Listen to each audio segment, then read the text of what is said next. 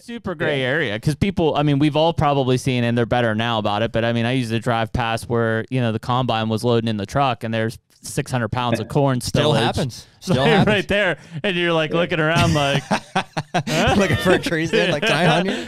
Yeah.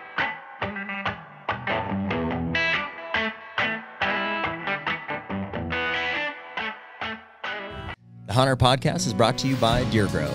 Man, it's almost food plot season, Jared, and Deer Grow is one of those products that has really changed the way that we plant food plots and the success we've seen from them. No doubt. I've been, trying to plant food plots my entire whitetail hunting career, which is a little shorter than yours. But the minute that I started, or that I realized that I could get Deer Grow back into some of these remote plots where I couldn't get lime or fertilizer, especially in the 50-pound bag, format. So everything was changed. I could get into these spots moving forward with a backpack sprayer, and that's since escalated to these 40 or 60 gallon sprayers, and we're doing upwards of 5 to 10 acre food plots just with Deer Grow and having phenomenal success. Yeah, and I mean, with the price of fertilizer, lime, diesel, everything this year, I mean, what better way to get in there and grow a successful food plot at about a third of the cost? Check out Deer Grow at deergrow.com. And we're back. Hey, on our podcast, episode 125, Nick. How y'all doing? 125. 125. Seems like that's a lot. That's a lot of podcast. That's a lot. 125. When you put it in terms of consecutive weeks, you realize that it is a lot. Say, we never missed a week. Say on average, what, like 2 hours of podcasts? That's 250 hours of podcasting. It's a lot. It's a lot of time. A lot of hours we spent at this table. It's pretty cool to think about it that way. It is. Mm-hmm. Yeah, the growth, the molding into men that's happened here. Look at Nick. He's practically a different person. Yeah. That's really only, in a good way. But it's crazy. It's really only like when did you join us, 10 Nick? straight days of podcasting. What number? March? No, what number? Oh. Podcast. 78. Wow. Okay, so approaching like the halfway mark. You've been here maybe 40% of the time, almost. Yeah. Wow. June 1st will be a year. Yeah. There you go. Yeah. That's crazy. Yeah, pretty cool. Crazy. Well, it is April 27th, if I can see it through my sunburn. We just talked about, was it last podcast that we were like, Nick, you and I need some sun, man? We're like, what? Yeah, I got my northern tan, which is red. Yeah, Jeremy got sunburn, I got moonburn. You're kidding when you say that, right? That's not a real thing. No, okay. It's just a joke of how like pale I am. Okay. Like a vampire. Yeah. Mm-hmm. I gotcha. Yeah. Nick, you got a little bit of ginger in you, don't you, Nick? I do. My facial hair's ginger. Did you shave? Glad you didn't say your pubic hair. Ah. Oh, firebush, huh? He's like, oh, well, I mean, now that you ask. It's all the same, right? Yeah, all the same. All the same. That's good. But I got sun because I was planting. Got some corn in the ground. Did a binge. Got home at like 1 a.m. last night. Those are fun, dude. You just tune out and get it done. Just go, man. Tractor therapy. Yeah. Use the, I did do like I don't know. It's going to be 5 to 7 minute review on that Tar River that I'm going to put out. Cause I had enough people ask me about it that I was like, I'm just going to do like a review. So I show some of the mods, and I mean, it worked really well in farm ground. Like if you have previously worked food plots or you're in crop country, I think it'll work fine. You still need to do some modifications. The pasture, like raw pasture stuff was tough. I mean, I still think it'll do all right, but I mean, it didn't. I don't think there's a machine out there that does that. I can't even take a disc and turn over just raw pasture. Yeah, I mean, it's just you have to either burn it off or completely torch it with glide. Well, and that's what our guest, who's a farmer, because we're not. It's Eric Hansen. It's Eric's back on. Yeah. We were talking, and he's like, I got the corn in earlier. Hypothetically, if I get like a fail on one of those fields in Kentucky, I might even just go in and turn it and then run that as like a normal grain drill through it to get like better seed depth and stuff. Basically, double crop of corn on it. I still have enough time. What do you mean, just run it as a grain drill? You wouldn't actually change anything. You just mean you'd till it and then. Yep. Yeah. So it just would be softer going through. Yep. To get better seed depth on it. Gotcha. And coverage. Gotcha. So I'd be curious to hear, I'm sure Eric's got a lot more experience with weed control than we do. That's one of the primary motivators for us looking at like a no-till drill, or even me just like, when I put clover plots in this year, I did 9 of them, almost 4 or 5 acres, and I didn't touch the soil. Yeah, just nuked it. I nuked it. I put seed down, more than they're calling for, because Have you seen those yet? Are they coming up? I haven't been back. I haven't been back. I've seen some from a distance. I didn't go and look close. And I can see that they're burning down. So my glide took. Yeah. Oh, yeah. I was going to say that was critical. I think it's probably critical with whether you're disc in or no-tilling or whatever. Like I use that simazine and glide combo, and I mean it nuked it. And I mean that's a critical piece of planning a successful food plot. You wear like a COVID mask when you're putting glide out? No. Dude, we're both gonna die of cancer. Like I would not be surprised. Oh no, I basically drink that stuff. Yeah, I've definitely taken a face full. It's like when I turn into the wind. I'm like, oh yeah, that does. I don't. Yeah, they're like, shouldn't your eyes burn? I'm like, I don't know, I can't see anyways. Yeah. Well, it's funny. Like now when I'm in farm country, I'm like, smells like glyphosate. Smells like gly out here. Yeah. No, I don't do that. I don't wear gloves. Like I just like mix chemicals and stuff, and I'm sitting there eating my chicken bacon ranch. I'm like, yeah, that's good. I mean, yeah. Tangy. Could be why my belly's a little upset today. So. Oh boy, we got to be more careful with that. Well, I mean, do people do that? We'll ask Eric. He's the farmer. Like, we're not farmers. Dude, I can remember when I was There's no way, dude. There's no way that, I mean, I know around the whole Monsanto's bad, cancer, da-da-da. But, dude, there's no way that people were, like, spraying glide one time a year and, like, getting cancer from it. Well, see, I can remember when I was a teenager spraying, like, weed. I would have, like, or weeds. Oh, weed. Whatever. Yeah.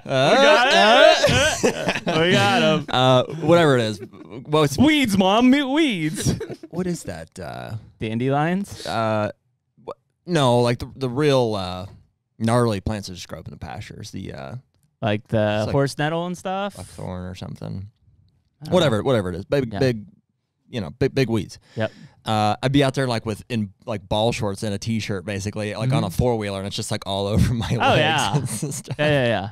Yeah, I'd like come home, my dogs are like at me, they just like fall over. I'm like, they'll be all right. So like my skin never burns. Like I've got open wounds. Yeah, mine. Just, like, I never felt that. Yeah. The open wounds. I think like plants, I just become glyphosate resistant. Yeah, right. Is what happens. You're a GMO guy. Yeah, just GMO at this point. Would that be your superhero power if you could choose? I'm GMO guy. Yeah, I just drink glide. I just pee and it just kills stuff. Yeah. So that would be handy, I suppose. I'm sure Eric is just shaking his head at this point. He's like, this is like, just you don't want to go near that stuff. Yeah, he's like, you shouldn't do that. That's not good. So, but yeah, that's why the podcast is so entertaining. Yeah, got some corn in. We'll keep everybody kind of up to date on how that progresses here. We got a big rain coming through, so that should settle that seed down. And we've had some good rain. We've had some good rain. Yeah, Ohio was great. That soil looked awesome. So yeah, I'm pretty stoked. I mean, it's at least a step forward. I also did. I'm gonna probably give Nick a bunch of drone clips. We'll just do like an Instagram story or YouTube story or something. Nick was excited there for a minute. I thought he was getting a drone. No, you're not. Don't touch my drone. And for you, a new drone Dropbox full of pictures. He just got a new computer. We can't. I mean, he's not using today. He's still using mine. Yeah. So I mean, if anybody sees that the podcast is up late ever, blame Nick. It's not the equipment anymore. It's not the equipment. But I'm going to try. You could see some of the screening that I did, or have set up to kind of access some of the new farm stuff. So, yeah, I mean, successful 2 days of planning and exciting. Yeah, it feels like that's one common, thing. Dude, that's the best thing about deer season. There's another one on the horizon. Yeah. So, dude, one thing I like to do this time of year, and I guess occasionally throughout the year, is go back into my photo roll on my picture, and if I want to be like encouraged or like I like to look back to this day last year, see what you got, and I'm like, oh yeah, look, that's when we first saw this buck coming up with nubs, or that's when I got got our beans in or whatever. I'm seeing some decent. It's fun to see year to year. I sent you a picture. That was like last week. Buck had brow tines and stuff cranking already. Like that. There's so many misconceptions about that. I got guys sending me pictures, and they're like, I mean, great guy. I mean, it's nothing to their character, but they're like, oh, look at this deer. Like he's so far along. Like I bet he's going to be a huge one. I'm like, it has nothing to do with that. No, like, probably not. Now, if he's got bases that look like baseball bats, yes, good sign. Good chance. Good sign. I also saw a lot of people having bucks holding like in April. Really? Not a good sign. It happens. Yeah, you won't see that unless they turn out to be like this deer. Yeah, which is possible, but rare. My mount should be down here pretty soon. I got two. I got two with Trav. Yeah, some years I dropped yours off later in the year, I suppose. I don't know where those are at, but pretty cool. Anything else we want to talk about before we bring in Eric? No, let's get rolling. All right, bring him in. Cool. There you go. Got it. I got the lawnmowers running outside, but that'll be temporary. So You'll be fine. How we couldn't see your facial reactions. Any cringing to that pre-podcast introduction? What can we do to undo the damage that's undoubtedly been done? So I'll tell you a funny story. It might make you feel better, actually. When my dad and grandfather, when they used to spray with airplanes, they would send the young people out and stand where the plane needed to go on the next pass, and basically like hold up their hands, and then the chemical would come in and basically land on them, and then they'd go to the next one and keep going. No way. They're just dousing them with gly from an airplane. Yeah. Well, I don't think they had glyphosate back then, but they probably actually was worse, to be honest with you. So it's called Agent Orange. Yeah. I'm not suggesting that you don't be careful, but just straight asbestos. Like, I just have my kids stand out there and I'm just wanding them with glyphosate. Harlan, stand here. Do not move. Looks like Chris Farley, with the gasoline. Yeah, that's pretty. So, okay. So, we'll be all right. So far, so good, dude. Are you a farmer who uses chemicals then? Yes. We are not organic. Correct. We use chemicals. Yes. Is there any such thing as true organic farming, Eric? Man, you guys really want the. Sorry, we're going right for it. Yeah, we're not farmers.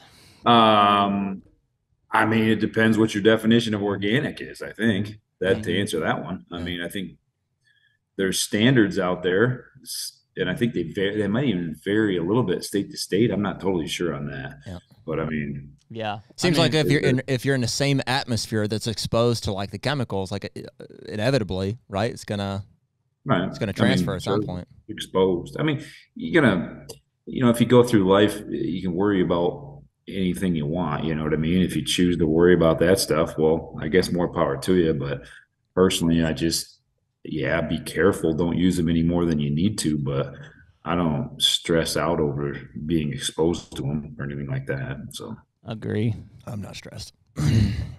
Although maybe just avoid getting it on your hands and eating sandwiches. Yeah, I mean, I definitely try to be careful. It's the breathing it in. It's the breathing it in that I've thought about it. Like, when I'm out there on a Ranger and I'm like, I'm turning into the wind and I feel it across my face. I'm like, that's probably not good. Yeah, just hold your breath. I'll hold my T-shirt up from time. Yeah, I'll tell you what. The other one, dude, is when we're got to watch those windy days. Well, listen, I got to be careful with this too. So, like, you always hear about birds and like how their crap is like potentially harmful and stuff. No, is that true? Yeah, like chicken. Oh, like chicken litter and stuff? Yeah. Like, you don't want to breathe that stuff in. I thought you meant like a robin sitting on you. Down at the Dairy Mart, we have like a flock of pigeons. There's like 100 pigeons, and they're, all over the place. And eventually turns into dust. And when I'm down there with a leaf blower to blow off, it's like seems like a dust of like pigeon crap. You need a BB gun those things. It's in the city. I mean, they're going to report me. I can't do that. Night. I'll get you a thermal. That night pigeon hunt? Yeah. I think a lot of people just, it's kind of the bandwagon thing. Like, the Monsanto thing has been there for a while, right? I mean, the people just piling on to that side of things. But, it's no different than, I'm sure we've all seen a lot of the, hey, this is what like an actual steak's supposed to look like. This is what your steak in the grocery store looks like. It's not supposed to look like that. And, how many people question that? Yeah. Not that many. Right. Can we talk a little bit about chemicals? I mean, since you bring it up, I'm kind of curious. I know, I think on our last podcast, we got a lot of suggestions about like, different things that we should or shouldn't be doing, I guess, for the switch. And like, cause my knowledge is pretty limited. Yeah. And Eric, I don't know. We pretty much have one thing in our equipment box and it's glyphosate kills. And then we've got, people. Yeah, glyphosate kills, and then we've got what's the grass selective for clover? Clethodim. Clethodim we've got, which I've had some mixed success with. I know some guys swear by it. I use Butarac or 2,4-DB for like clover and chicory to kill broadleafs. Okay. Does it not also kill your clover and? Nope. That's why you use it. Butarac. Yeah. Okay. Yep. And recently, simazine. Simazine pre-emergent for my pre-emergent for broadleafs. Okay. Yep. For corn and or switch. Yeah. What are we missing, Eric? Do we pretty much have our bases covered with that? Yeah. For what you guys are doing, I would say so. Yeah. You can get as fancy as you want, but you're not trying to make money on it and get 200 bushel corn or 80 bushel beans. So, I mean, yeah, you got it. I mean, there's definitely certain things you can do, but it's the whole picture, when you're doing the stuff for deer or even farming in general. But, it's that whole picture, like what kind of equipment do you have? How many acres, how much time, what size equipment?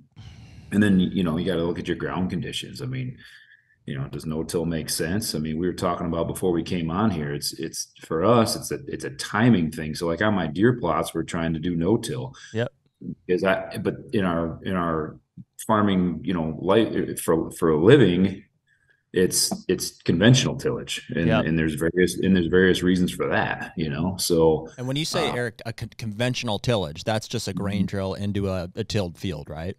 Yeah. So like you go in with a chisel plow as your primary tillage, and then you're fitting it down, getting a seed bed ready with like a speed disc or a field cultivator, and then you're planting it. Yeah. Which is a lot of time. I mean, that's 3 passes, right? Correct. Yeah. Sometimes more if the ground conditions are different, but, for us, it's, we've got some, for instance, if you've got manure to put on, okay. Mm-hmm. You gotta, that has to get worked in somehow. If you've got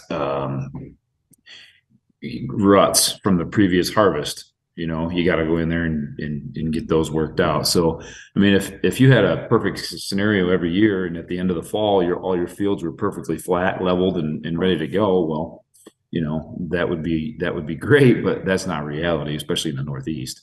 Yeah. So yeah, I mean, you got a conventional till, and then you could go like a hybrid, which would be like a minimum till. And what a minimum till would be, I don't know if you know what a strip till is. Mm-mm.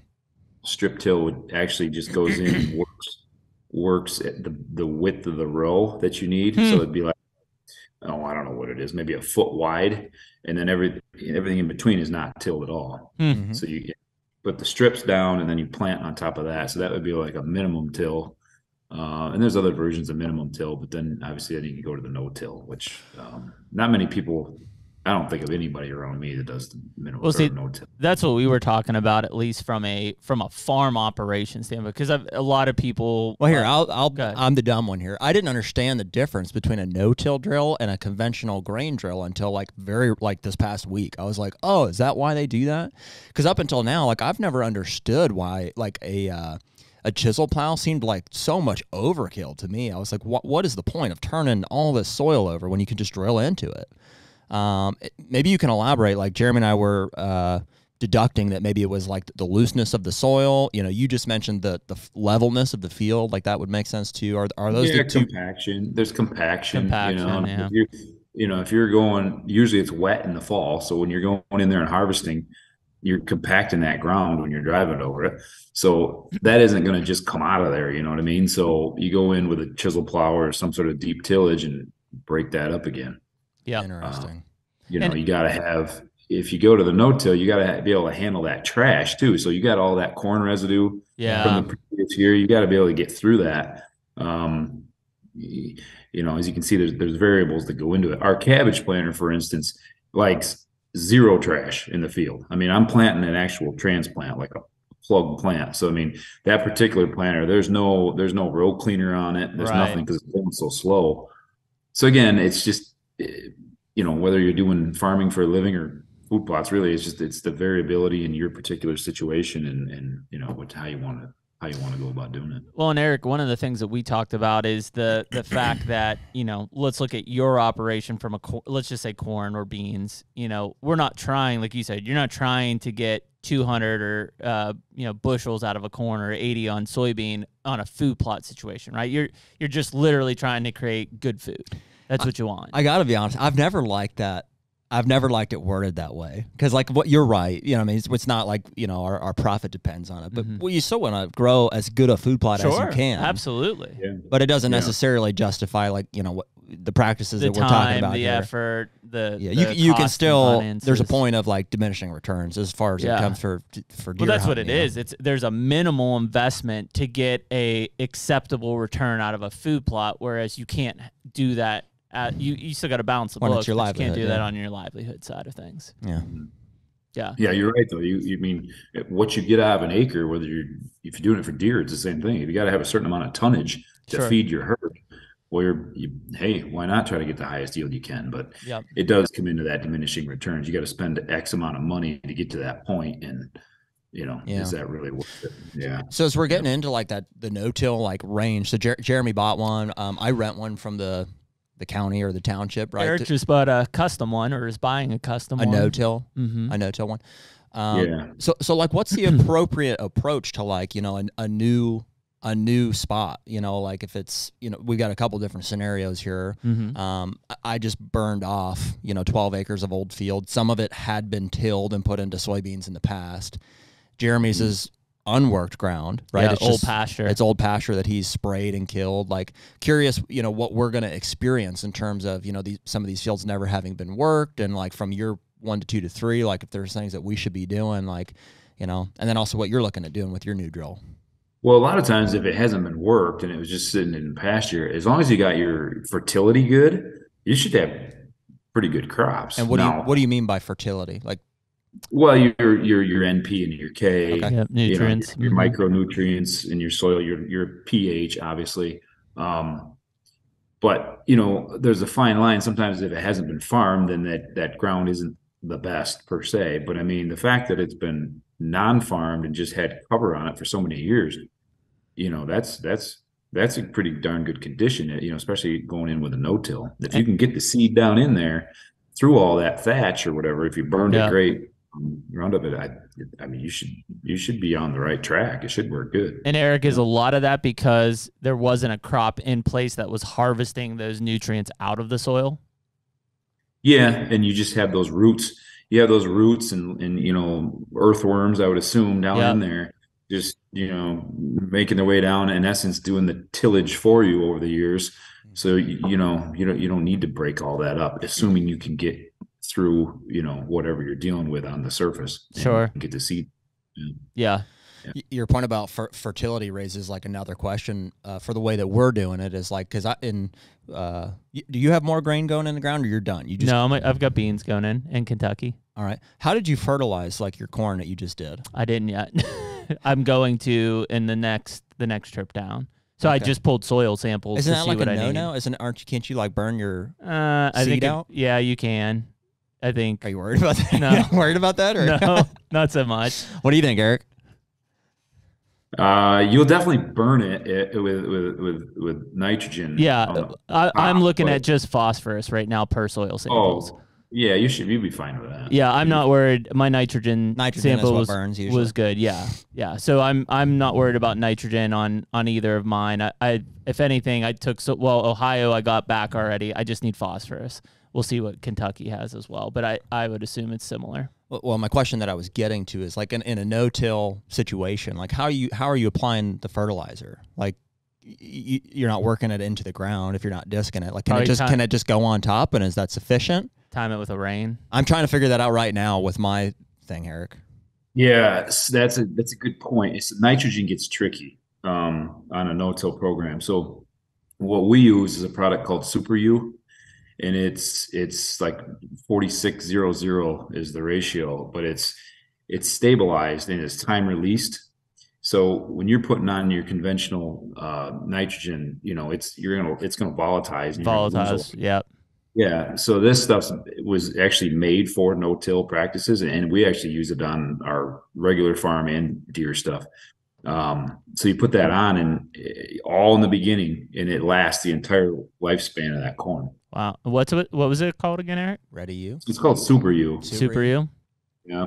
There's another one too. I think I forget the name of it. But it's the same concept, but the one we use is Super U. It's a little more money, but it's again saving you that time and that efficiency. Yeah. Not having to go in on our regular farm, not having to side dress.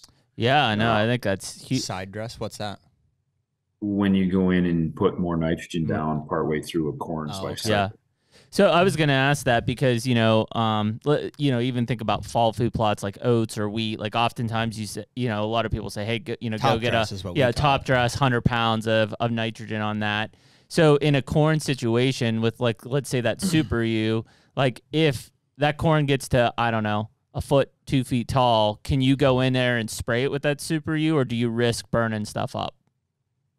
Is it a spray or a? You can do it. It's pelletized. Yeah. It is so pelletized. You can do it. You can spread it. We've done it before. It'll burn it a little bit, but it's not going to kill it. Yeah. It'll just color a little bit. But you can do that. So I mean, at that point, I guess again, different from conventional farming for life. From a food plot side, if I'm looking at it and usually seeing what that like yellow coming down at the bases and stuff, there's nitrogen deficiency. It's like, I might as well hit it. Otherwise, I'm going to have issues anyways. Correct. Right. But the beauty of the Super U is you can put it on right up front, right when you plant, and it's there the entire. I mean, that's awesome. I'm glad you brought that up. Do most co-ops like know about that? Because I'm trying to think of the name of the other one. There's another one. Just I'll think of it, and I'll let you guys. Non-volatile. That's cool. Nitrogen application. Yeah, because I knew the nitrogen side was sensitive. I don't know much about the other ones. I know phosphorus seems to be okay. Like it's not going to really burn much up or anything. And that's the one thing I have to add in Ohio. From all my samples and stuff, the recommendation was I need phosphorus in there for the corn. So, is phosphorus potash? Is that what no, potash is potassium. Potassium. Yeah. Just get them mixed up. Yeah. I've got some in our southern tier ground. We did soil samples this year. I got some pH of 5. Jeez, that's a lot of lime. That's a lot. I'm not used to having to do that, but I got to do it.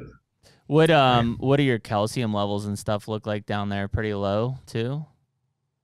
Good question. I don't remember without looking, to be honest with you. Yeah. I was interested to see so like in all the areas in Ohio where I treated with Plot Start last year, like my calcium levels were like through the roof. Oh yeah. Yeah. So like in terms of micronutrients, calcium, and I think it was magnesium, like those two, like I don't have to worry about those from a corn standpoint. Right. I took a soil sample once. I decided to take them. I was curious more than anything. Again, that's the fine line. It gives you here. A basis to go. Well, from. It's like you spend time and money, like you want the crop to succeed. But I mean, let's keep in mind too. Most of us on a food plot side, like, dude, fertilizer is freaking expensive right now. Yeah. And it's less than last year though, but it's still expensive. Yeah. And so like, when people start to look at like what they need on an acre from a fertilization standpoint, it's like I would assume a lot of guys listening to this, and I'm guilty of it too, went to Lowe's and got triple 19. Mm-hmm. And I just put a bunch of bags of triple 19 down. I want to believe at least a better mode is some of these co-ops have wised up, at least in areas where guys are planting food plots. Is like if you call them and just say kind of roughly where you're at, they're familiar with the area. Mm-hmm. Just say, hey, I'm planting deer plots. Here's what I'm putting in it. I don't have a soil sample. Like, what do you recommend I start with? And they'll mix you up a cocktail. And a lot of those guys, they have whatever those the bins, the grain. Trailer type deals, fertilizer, like ready to go. They'll rent them to you, and you can pick it up right with the spreaders. Yeah, the spreader. Mm-hmm. Yeah. That's worked out pretty well for us. Yeah, I mean that seems like, especially if you're doing multiple acres, like because I've got like a little pull behind on my UTV, which is nice for a little quarter acre or half acre plot. But I start doing 3-4 acres, and I'm stopping every 5 minutes to fill that thing back up. Yep. Mm-hmm. So. Yeah, I mean, I think those are when you start to look at the program, or you just accept the results, and it's like, hey, you're going to cut some corners here, and you may not have as successful of a plot, but you also don't have as much money into it either. Yeah. Yeah, I mean, soybean. If you're looking at soybeans and corn, I mean, soybeans are definitely cheaper to grow. But you're not going to provide the raw tonnage as you are with corn. So yeah. When you do your recreational property, so we were talking about this earlier, that's why you kind of got this drill. The no-till is, for a long time there, you're broadcasting a lot of this stuff. Are you using similar products and seed on your recreational stuff as you are on your conventional, or different? For corn and beans, the same. They are. Okay. The same, yeah. But like for the greens, clover, brassica, stuff like that, it's more of a food plot based. We use frigid forage, really. That's what we have good luck with. So that's not really. But corn and beans is the same. Yeah, same. Yeah. And I mean, do you pay attention? I'm sorry, go ahead. You got to get a day length right. That's so, what I was just going to ask, because that's one thing I have. Like, I was looking at corn this year, and I have no freaking idea, right? Like, I'm looking at this, and it's like, oh, this is a 118-day corn, and this is 120. I was like, I don't know what the hell the difference is. Yeah, that's long. Those are long ones. You hope you're putting those in, like, Kentucky or more south. Yeah. So that's where it's like, I don't know, what you're looking at on some of those things when it comes down to it. Corn is all new to it. I've never put corn in before. This is Jeremy's first year. And I don't know. Yeah. And I don't know if Real World or any of those guys talk about it, like on their corn, like if they actually say how many day it is or what. No idea. But I mean, that's the line in the sand between here's the food plot guys and here's the farmers, right? Because a lot of those food plot guys, I mean, how many guys in Pennsylvania are going to be planting 118 or 120 day corn? And it's not the right corn for them. Right, exactly. Yeah. But they don't know. I mean, I have to plant from my 2 properties again, one higher elevation further to the south, but the south doesn't make it warmer. It's actually shorter. So, I mean, I'm doing sometimes even like an 85, 90 day variety down there versus, at the home farm, it's more, you'll do 100, 103 at the top end. So what's that mean? It all revolves. Some of it revolves around the frost dates too. I mean, the ground. You got so many heat units, growing degree days, but you're susceptible to that frost on them higher elevations. So you got to push your planting day back, and then as you push it back, it doesn't have as many days to mature. So that's why you got to drop the days. Yeah, that makes and sense. You want as many days as possible, right? Yeah, generally more days leads to higher yield. Yeah, it does. I mean, it's not a might. It does. But they've, with the genetics and stuff like that, they've got it where you can get, I mean, on the farm, we can get 200 bushel yield with a 95, 96 day variety. Yeah. So, it's possible. Yeah. So I know you said. But just so we have this as people are listening into it. So Real World is 109 day corn. So I thought that one was long. So I would keep that in mind from, if you're planting in, I would assume Kentucky, Southern Ohio, like places like that, you're okay. But you start getting up north, 109 days that's a long season stretch there. Correct. Some of the stuff I had 2 different. I had a 96 that I put in Ohio, but I planted 114 in Kentucky. I mean, dude, I gotta believe the number of guys planting corn as food plots, like in the northeastern states especially, is like less than 5% of guys that are planting food plots. Probably.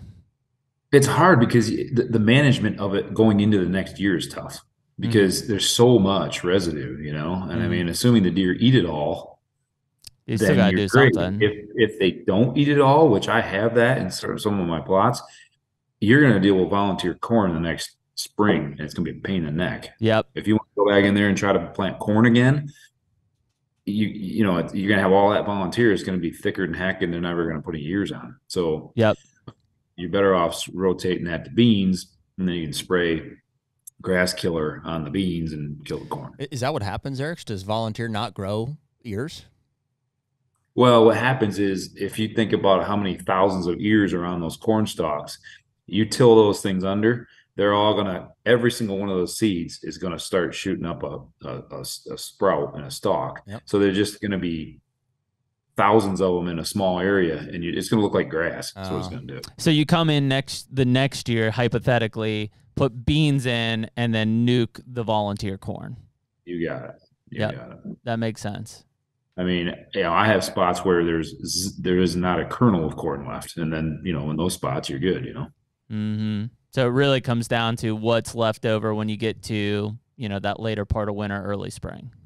Yeah, and then on top of that, you got all that stalk to deal with too. Yeah. So if somebody doesn't have a mower or a disc, you're in trouble. You're gonna be. It's tough. Let me ask you this, Eric. This is $1 million question. I'm glad I remembered to ask you. How much does it cost a farmer to plant an acre of corn? Well, that's gonna vary on what's your land rent, what's your, you got variability across. I mean, we may be paying $150, $175 an acre. Let's call it $75 an acre rent. That's cheap. So, I mean, you're going to be $500, $600. Wow. Probably. Is what it cost me to plant an acre of corn as a farmer. That's all in. I mean, Yeah, probably. Okay. Pretty close. Well, Pretty I think a close. lot of people ask that question because people We're trying to hold our farmers accountable. Is why. Well, they also want to leave. Like a lot of to your point, people not planning it is because they can pick up the phone to the farmer and say, "Hey, could you leave that acre in this corner? Or could you leave, an acre and a half over here?" Well, let me you have ask to you. understand the cost there involved for asking that to the farmer, because most people will get a call and they'll say, "Oh yeah, $600, I'll leave that acre," and they're like, "What? Thought it was gonna be like $200 or $100." Yeah. It's like, Yeah. you got $600 in cost in it. No, it's usually more than. I think I've asked them to leave an acre, and they're like, "Yeah, it's $1,200." I'm like, Yeah. So my next question, Eric, was going to be, how much can you profit from an acre of corn on a $75 an acre lease? Same situation. And then how much nitrogen you putting on, how much average. That's adequate. You know what I mean? I mean, you on a good, what's the market too?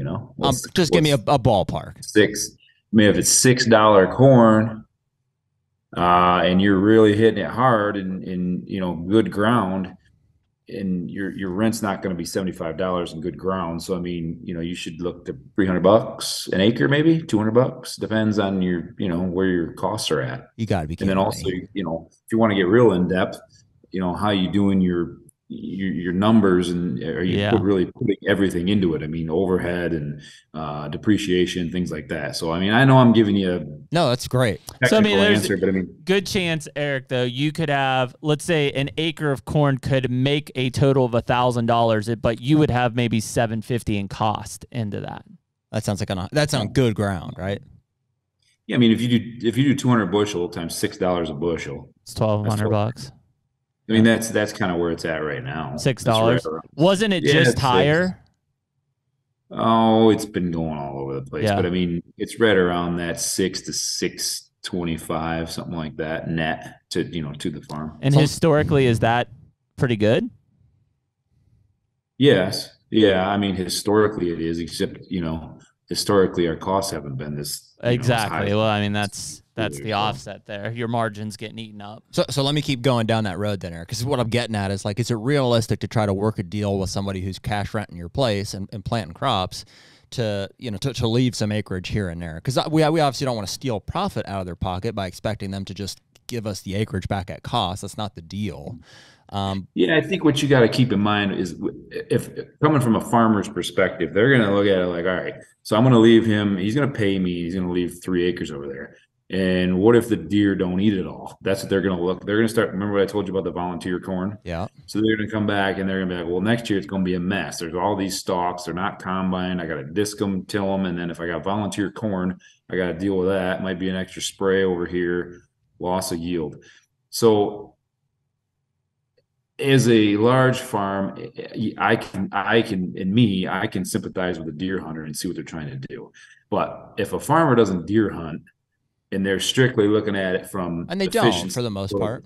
Yeah. And they're going to be looking at, if they're running things lean and mean, they're going to be looking at like, I don't want that extra aggravation. Sure. And I think I've seen this, and this is maybe part of a bigger story, but the more things you can control, put in your control as a hunter, I think the better. Like, I don't want to take the chance, because I've had guys tell a farmer, I want to leave 5 acres of corn, and they go back out and they left like a 1/4 acre. Oh yeah, right. absolutely. Sure. And when it's gone, it's gone. I mean, you can't bait. I mean, you can in some states, but I mean, you get one chance at it. That's the thing. Yeah, when it's gone, it's gone.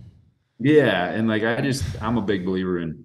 I'm 100%. I'm 100% with you, dude. I think what I'm also looking at it like, man, let's say in a situation you've got. I don't know. Some people can relate to, like, you've got like a 40-acre field leased, right? Is it realistic? As the landowner, as I'm hunting there, is it realistic to say, like, hey, I want 2 acres of corn left at the back of it, because the alternative cost is, I need to buy stuff to plant 2 acres of corn. Like, that's way more expensive than. And so here, counter to that, and he's probably going to eventually listen to this, but Skalma. Yeah. In a lot of his places, he's the one that put us on us. He's like, you need to work a deal with your farmer up front. But in a lot of his places in Wisconsin, he's not even charging cash rent. Mm-hmm. He's just saying, if you're going to plant 50 acres, you're going to leave me 12 and a half. Here's where you're going to leave them, but you don't pay me a dime. You just harvest the rest. But that's a ratio that's like kind of makes sense. Yep. You know, I'm not anywhere. Yeah, I'm not close to that. I know, but I'm just saying that's been the approach that continues to come into play. And because you have to understand, like I'm sure when Eric's out there, I don't know how many acres you're harvesting of corn a year, but a lot. Like to then be like, oh man, I got to remember to leave this guy an acre and a half. Like that's a pain in the ass, dude. I just want to harvest the shit and get the hell out of there. Sure, I get it. Well, yeah. So you want to make it as I know, Eric. you want to make it as easy for them as possible. Because I also want to be streamlined. Like when I'm even just planting my food plots and stuff. But like I think it would be advantageous if we could understand a fair number and also understand like it's not just cost out of our pocket to say as the landowner to say, hey, I'm going to pay you to leave this. It's take it out of my proceeds from the remainder of the acreage that's leased here. So like it can make a ton of sense from a hunter standpoint, for ease, for cost, for, all the reasons listed above, to just work a deal with your farmer if they're willing to tolerate it and if it's for the right price. Yeah, it needs to be worth their while. And I just gave you some of the reasons why they may be hesitant. Yep. And so did you. But yeah, I mean, those deals like Jeremy was talking about I don't know what that other fellow is you meant, but yeah, I mean, you can make it very advantageous to the farmer. And don't pay me any rent, plant the whole field, do everything you want, but just leave me whatever I tell you every year. I mean, most people would probably jump at that if it's the ratio that you were talking about. Yeah. That's probably what eventually I'm going to do in Kentucky. Like I'm trying to do it myself this year, but we'll see how it actually works out. Is I'd love to find a farmer in the area, especially if I don't get good crop out of it this year. Like if the soil's really messed up, I'd love to find a farmer and say, hey man, have at it. You farm it. I'm going to ask you to leave me 10 of the 50 acres standing in grain. Let's do this and then this will be fun. You take the rest of the money. But think about from a landowner perspective, the money and effort he's putting in to get those farm grounds back into productive crop is increasing the price of my property. If it was pasture and it's about to be fertile tillable, that's going to seaside the price of my property as well, which is a huge benefit. Well, so yeah, it's and also from a farmer's perspective, the ground has to be well drained. And at least in our area, you get into some really wet stuff, and there's a reason it's not farmed. So the farmer's going to take that risk of putting all that money out there for the crop, and if the ground isn't in a condition to support that or to give you a fighting chance, they're probably not going to. Even if you gave it to them for nothing, they may not want to do it. Right. Yeah. Yeah, and at least in my area, the problem is I've got majority of my area is cattle farms, and there isn't really anybody or very few doing actual ag planning. So it's finding a farmer who wants to drive to that farm to make it worth the while. Yeah. It's not like he's just field hopping across the street type of thing. Yeah. Well, but that's probably really good for your deer hunting, the fact that there isn't anybody Absolutely. farming. That's the hope, at least, right? If I create the farm, it's the magnet. Yeah, no, that's exciting. Those are, it'll be good. It'll be good. Well, it helps for us to understand, man. Go ahead. Jared has his calculator. I was trying to figure out, and that if it's 12 acres out of 50, what that works out to like at the end of the day. So it's like, if I have $30,000 at $600 an acre into planting that, right? Wait, say that again. So if it costs me $30,000, $600 an acre. Yep. Well, I mean, whatever. Ballpark. So $30,000 to plant 50 acres. Yep. Okay. And so if I could potentially profit $1,200 an acre, that's $60,000. No. Yes. Okay. Yep. Well, profit. I mean, $30,000 revenue, not profit. Yeah, revenue. Yeah. So profit would be 30. 60,000 minus 30,000. So it's 30,000. 12 acres times. Which one do we want? Do we want cost or we want? Well, you're going to have cost plus because there's time and effort put into it too. So even say maybe it's not market. Well, most of them do charge market value. I mean, I would, right? $6 a bushel. You got to charge market value. Right. Well, but that's you would want to work a deal that is at cost. You can. I don't think they'll do it. You can if there's not the farmer's not going to. The farmer's goal or any businessman isn't to go out and just break even. And if you just try to work out what it costs them to put it in, that's breaking even in essence. I mean, everybody I've talked to will leave it, but you're paying market value to leave it. Well, but if what you're asking them to leave is 1 to 2%, 12 acres to 50, yeah, I can understand. But if it's 5 acres out of 350, like, seems a little bit more worth their while. I bet they still charge you $6 a bushel or whatever market value. It's your contract to sign as the landowner. Sure. So I mean, you can work the deal up front. Mm-hmm. Right.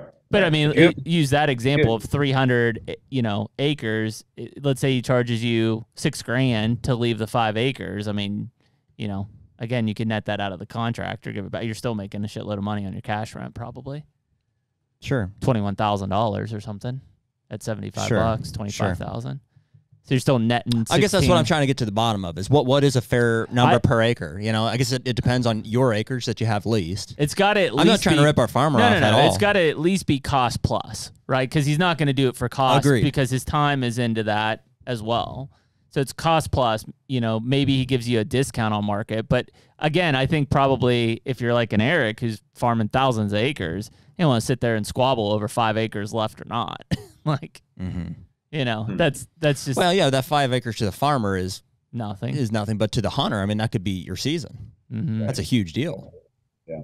So why wouldn't you just pay market value for it then? Well, because you own the land that they're leasing. Like I'm saying you as a landowner, I think, have more control over the lease than people want to admit. Maybe before it's signed. Yeah, and you sign them every year. Yeah. That's what I'm saying. I mean, if the land is desirable to the farmer, then I mean they're going to have an incentive to work with you. Exactly. Yeah. Sure. And I'm not saying to manipulate or leverage that at all, but I'm saying you as a landowner, I think I think it just has to be worth it. Like if you are only farming a 40-acre field and you want 5 acres left and you want to pay cost, he's going to say no. I get it. Because I mean the juice isn't worth the squeeze. Sure. Sure. But it is and I think it's an important discussion because it's a touchy one too. I know. Well, but I think there's a lot of people who probably either aren't getting grain left because they don't know how to approach the situation, or they're getting pissed off at the farmer because they think that they should only be paying cost, and it's like, yeah. Well, and hopefully this conversation brings that to light. So what would it cost me to go plant an acre of corn?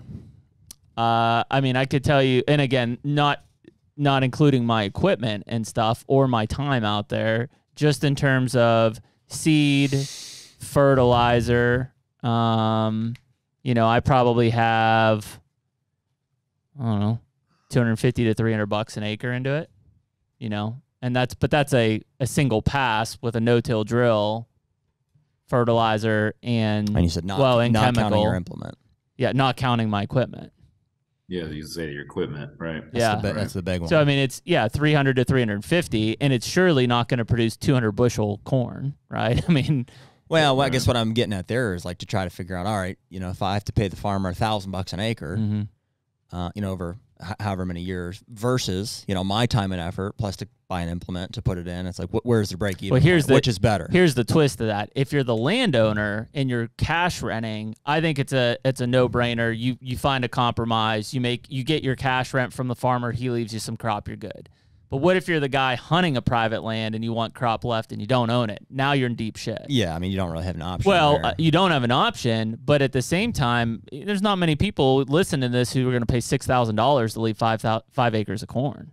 Yeah, you're talking to one. I mean, that's a lot of money. Yeah, but most of that is going to be on your own land. Yeah. Okay, I see what you're saying. You see what I'm saying? So yeah, in the case where you're the landowner, it's coming out of your proceeds, so you're still netting positive. You're still netting, as just the hunter who's hunting my neighbor's farm. And you may be paying to hunt there to begin with. $6,000 to leave 5 acres of corn. Holy cow, man! I mean, that's where the numbers start to add up pretty quickly. And I mean, again, it's not the farmer trying to rip you off. I mean, he's just running a business. That's just what the value is on it. But, you have to really evaluate, is it worth leaving it up versus, planting it yourself or figuring out something, I mean, I grew up just hunting it until it went down. Once it was down, it was down. That's just how it was. I used to just blame a black bear. It's like run over with the shoe and be like, I thought a black bear was rolling around all that stuff.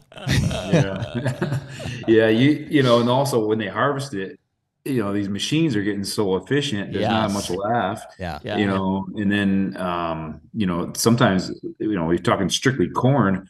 It can be used for silage. and then they're chopping the whole dang thing, and then it's just it's a wasteland after that. Yeah. I was going to Keep in ask. mind too, Oh, go ahead. these Aaron. costs we're talking about are corn, so I mean that's the most exactly. you got. So yeah, you know, beans and stuff start to come down from there. Well, but dude, corn is like just you know to try to recreate like a Midwestern environment. Like there are few as deadly of approaches as like a mowed cornfield with standing corn to approach through. Like it just kills deer. Mm-hmm.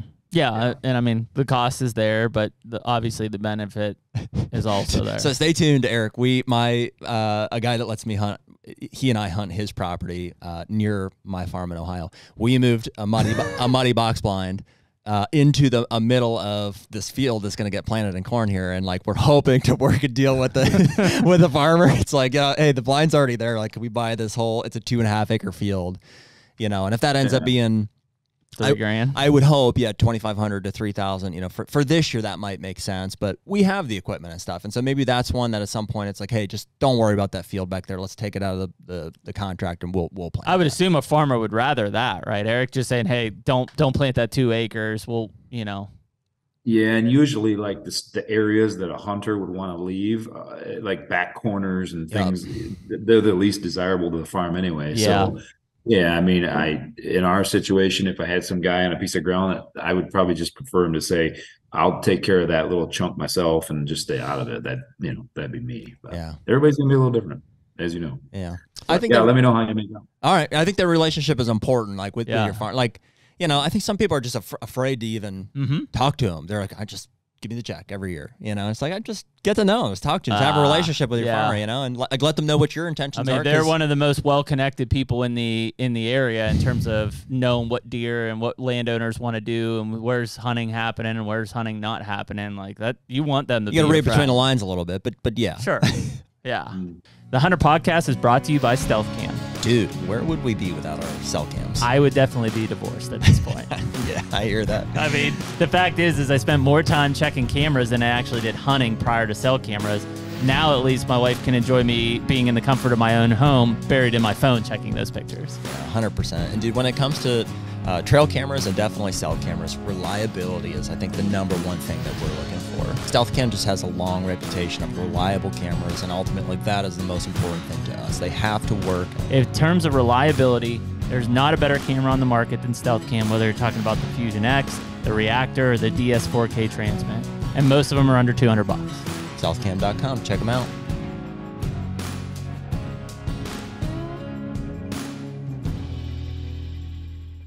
We talked a little bit there about the corn aspect of things, and obviously beans being cheaper.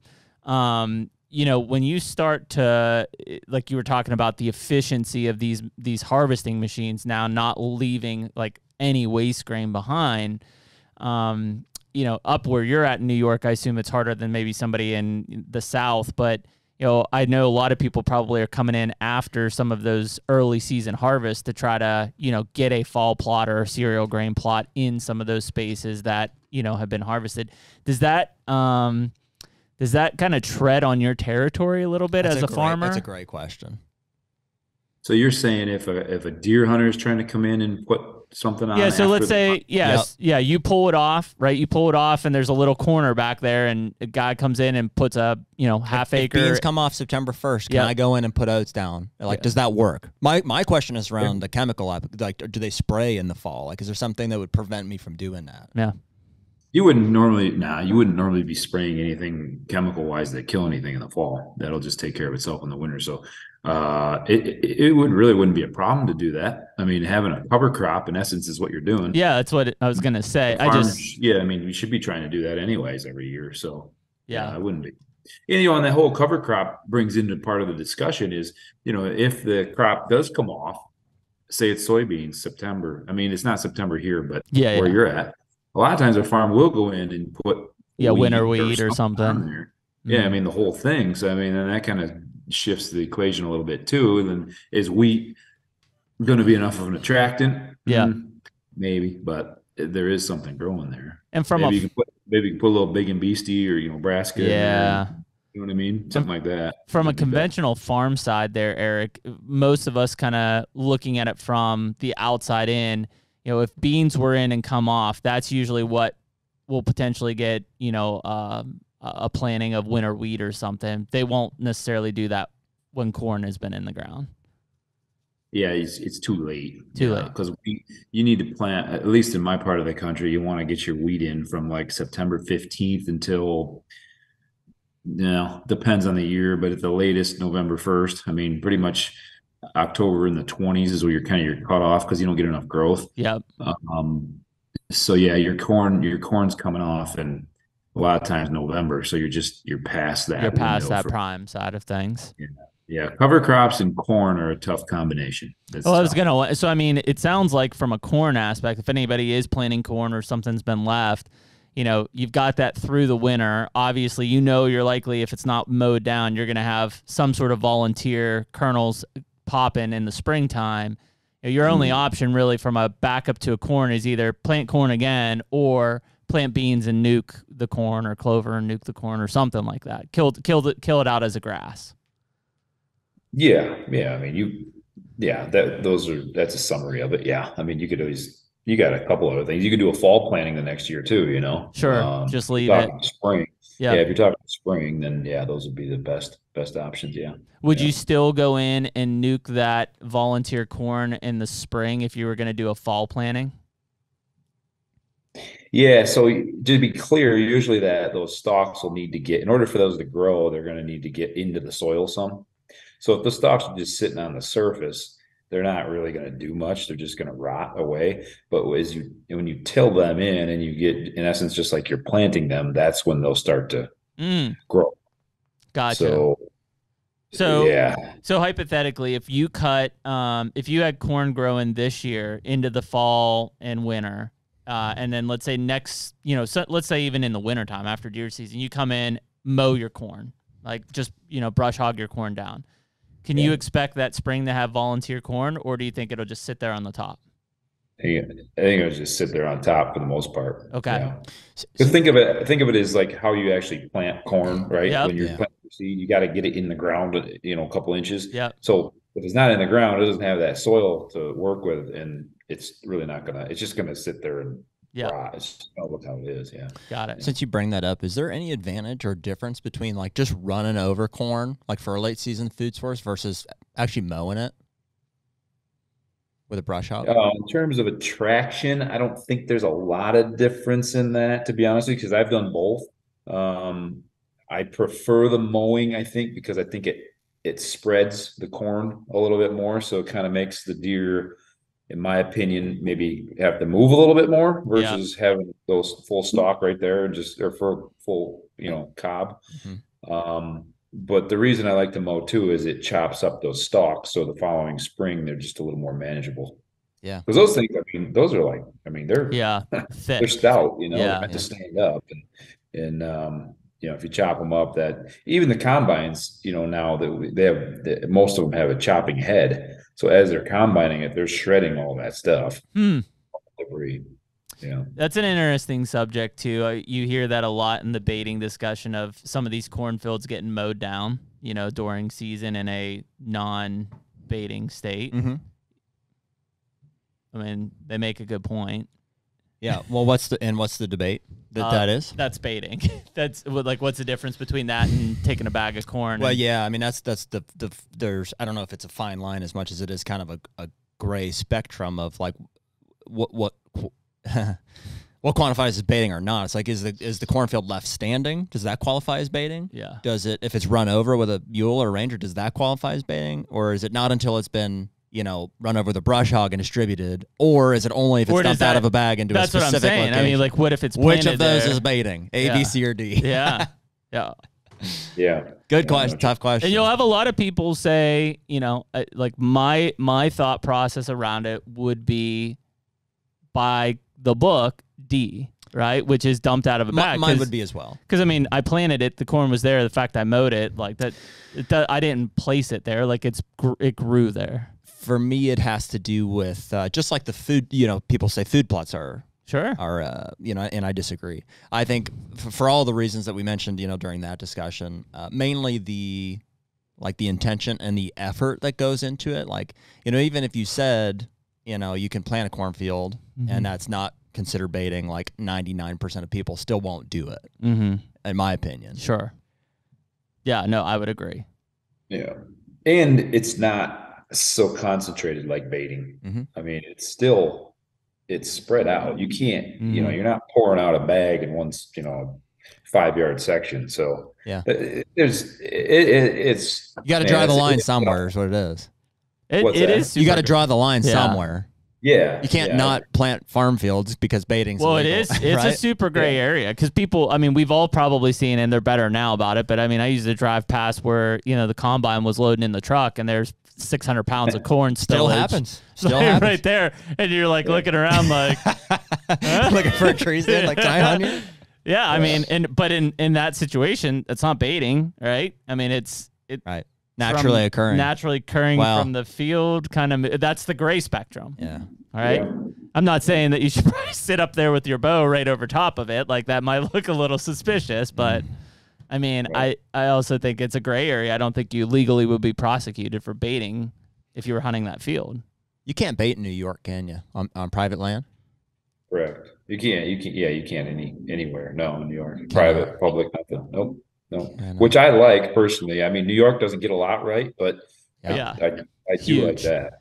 Yeah, we've talked about it a lot recently. So in Ohio, Jeremy and I both hunt in Ohio, and it is legal there. And I think it's personally like the worst thing that's currently, that the state's I've experiencing. heard you guys talk about that. Yeah, it's tough. Yeah, and it's not that it's a don't new do it. thing. It's that it's now paired with all these new technologies like cell cameras and crossbows and straight wall rifles and Yeah. the seasons and Yeah. stuff. So Yeah, I think that the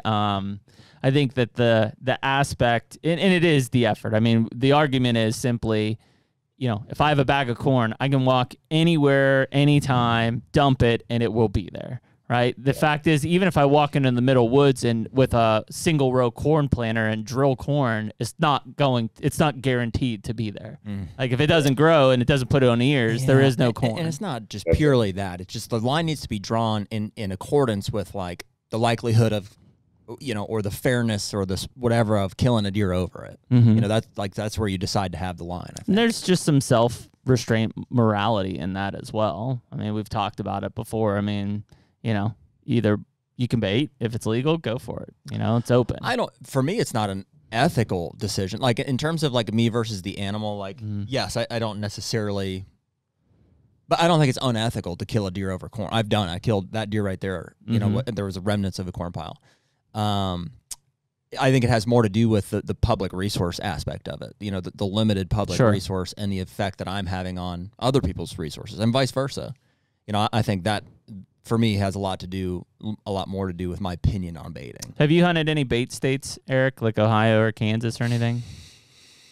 I went to Kentucky last year. Kentucky. But we didn't bait. I don't even know if the entire place they did any baiting. They might have, but we didn't want. I just chose not to do it. It was a big enough farm where it wasn't you weren't competing crazy with neighbors that did. So I mean, I think that if you whether you're planting like on the food plot level that I'm doing or even on the large scale ag level that Eric's doing, I think if you establish corn in like a actual plot for hunting, that you have a much better chance of mature buck use on that than a corn pile. Interesting point. I've never gotten the opportunity to experience one next to the other. I 100%. I have in Kansas. But if it's corn to corn, I can tell you for a fact if it's like big and beastie or clover versus a corn pile, they're gonna walk right through it to the corn pile.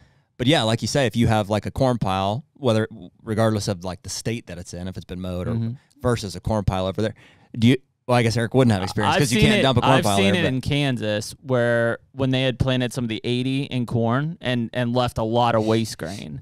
Like I would put a corn pile out and the amount of they pictures. Didn't touch your pile. Yeah. In some cases, it was like, man, there's not really any deer. Then you look up and there's 40 deer out in the field because there's corn everywhere. Especially when the matured bucks. I would They for know. sure button bucks and stuff. They're going to they're be flocking on your piles. Like I prefer the pile. But the mature buck side, they know. Yeah. I mean, it's and I think even from a huntability, we've talked about that before. Everybody says, oh, it's easy, just dump a pile of corn and kill it. Like, those bucks know how to approach that thing. They know the wind. If you're hunting like an actual feed grain field and stuff, you have a lot more flexibility in how you're going to set up and how that deer is going to move through that field versus a 3-foot round pile of corn. Well, here's the thing too, the situation is complicated enough as it is, but like you could argue that corn is like one of the least attractive baits that there is. Like it only gets better from there. Like you can dump apple flavoring on it. I got like the Walmart shelves are chock full of like all the above and beyond attractants. I can dump molasses on there and all this great stuff. The co-ops are all selling like specialty deer. It's got sweet beef feed in it and stuff. And so, corn v. corn is, while I appreciate the question, it's kind of that's sure. They sell in New York. It's illegal as heck, and they sell minerals. Oh yeah, they do it here too. Yeah, I don't. You go down to understand Rural King down the street, dude, and it's like during deer season, the pallets of corn. Yeah. And Eric, this is probably not loaded for you because it's not as applicable in New York versus some of these other ones. But we've had this discussion numerous times. How much from a farm, let's say a farmer's standpoint, do you think that some of these farmers are making from selling deer corn to hunters? I don't really know. I don't know.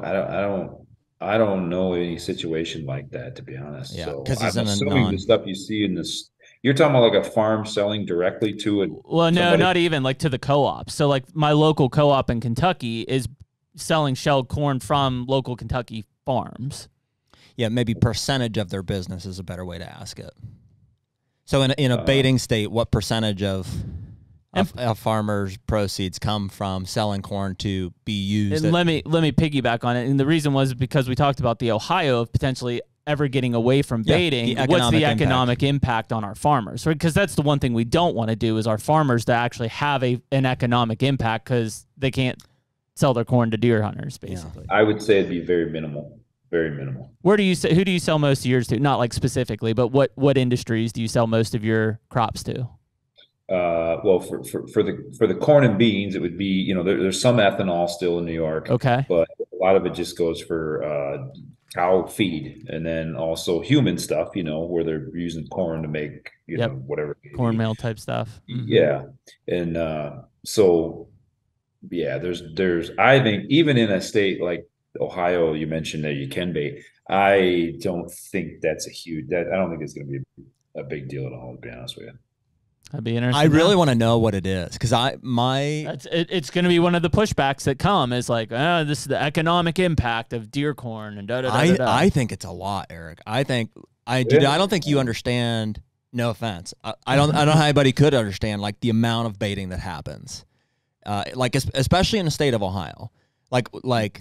It's in that perfect mix here where we have like the Midwest meets the demographic from the East. You've got a bunch of, myself included, Pennsylvania guys, New York, Maryland, a bunch of us, we come to Ohio and everybody buys, it's not expensive to buy. I could buy 5,000 pounds of corn for $500, $600, something like that.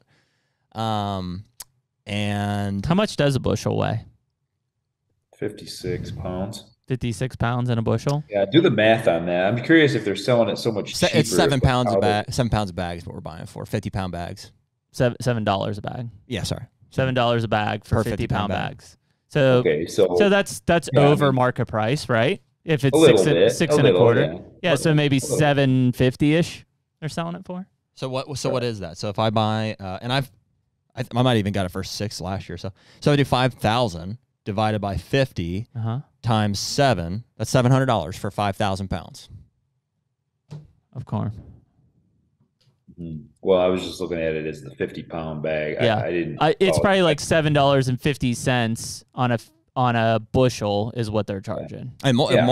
I think that's certainly fair because if you say you're paying the farmer $6.25, I mean you got a markup there. I mean, yeah, so they're making $1.50, $2 profit. Well, yeah, I mean, you got some bagging expense. Sure. You got to get it to this. They're buying it in big quantities. They got to get it down to small. So you've got some. Expense there. But. Well, that was you bought direct from farmer there. Yeah, I buy it directly. So a lot of people do. Because I was going to say on the I don't know if it was. I think it was last year when corn prices were up, Eric. Yeah, they're higher than they are right now. Because I know at one point I was paying like $9.75 to $10 for a 50-pound sack of corn. Direct from a farmer? No, from the co-op. It still is that. Yeah, I mean, dude, you go that's a pretty good markup there. That's a bigger markup. That's but, $4 to $5 markup to the business. And the guy that's buying a 50-pound bag, 50-pound bag of corn from like Rural King is not going to buy 5,000 pounds of it. They're going to go in and buy their 150, 200 pounds, and they're done. Yeah, but I mean, that's where you see the markup. Direct, I mean, that farmer's making over market value selling direct to you at $7.50 per bushel. He's also bagging it all himself, so he's earning every bit of margin he's got. He farms it, he bags it. So he's probably selling it right about at margin by the time you put bagging costs and all that other stuff in there. Yeah. Whereas the co-op is marking it up 50% almost.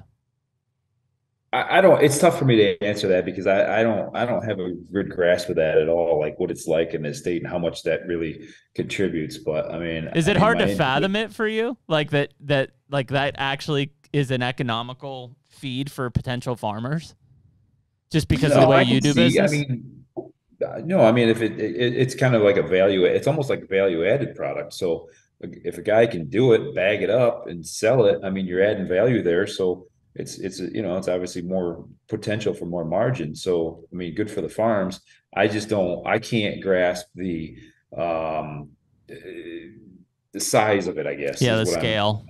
The scale. Yeah. I mean, how much does that contribute to the farm economy? I mean, I don't know. It's definitely from a time frame. Like it's got to be extremely condensed compared to, I don't know over what course of time you guys make most of your income. Like just via farming practices, but like with buying corn for baiting, there's what percentage of hunters are bow or crossbow hunters? Not a ton. 10%. I mean, low amounts in August, September being sold in October. Then November is the majority, and December is the majority. I mean, it'd be the week before gun season. They must sell millions of pounds of corn. I mean, literally, I've driven across the Ohio River, following pickup trucks whose entire beds have like tarp and it's like overflowing with corn. Like it's every day, during that time of year, that's what you see. Jeez. And see, going back to the point about the crops in the field, I mean, think about how much time it takes to grow a corn crop. Mm-hmm. And you can't tell me that's like baiting because it's not. You get so much variables from beginning to end and all the effort that goes into that. Yeah. And then you just drive to the store and load up your truck and dump it. I mean, it's instantaneous.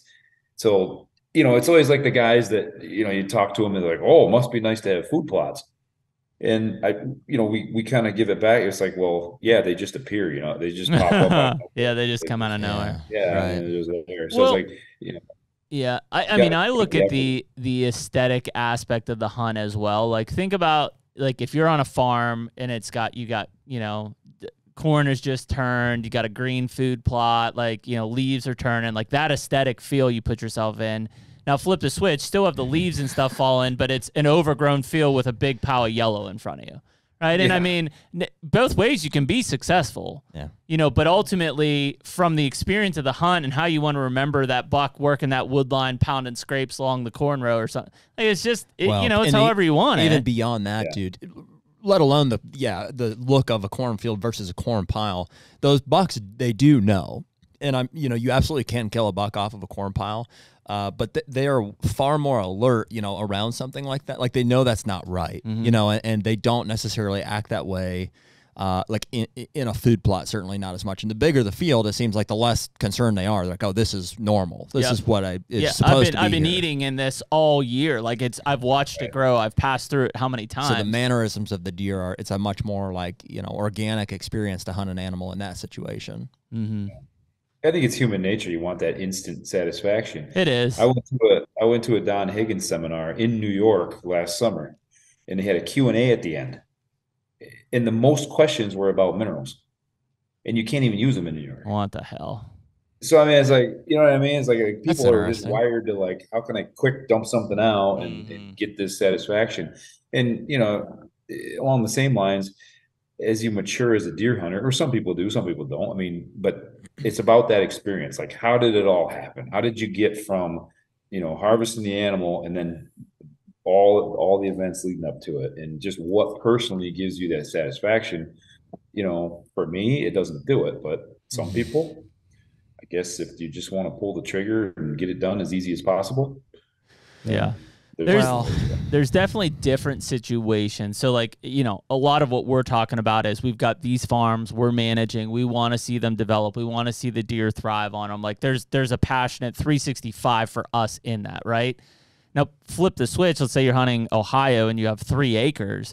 There ain't much you can do with that, right? If you want to get deer on your camera and you want to get deer when you're sitting in a tree stand, odds are you're dumping a corn pile on that 3 acres. Dude, and here's the unfortunate thing. This is the last thing I'll say about and we can move on from the baiting thing here, but like what's the most unfortunate thing about baiting, in my opinion, baiting states, is that it forces people who don't want to bait to have to.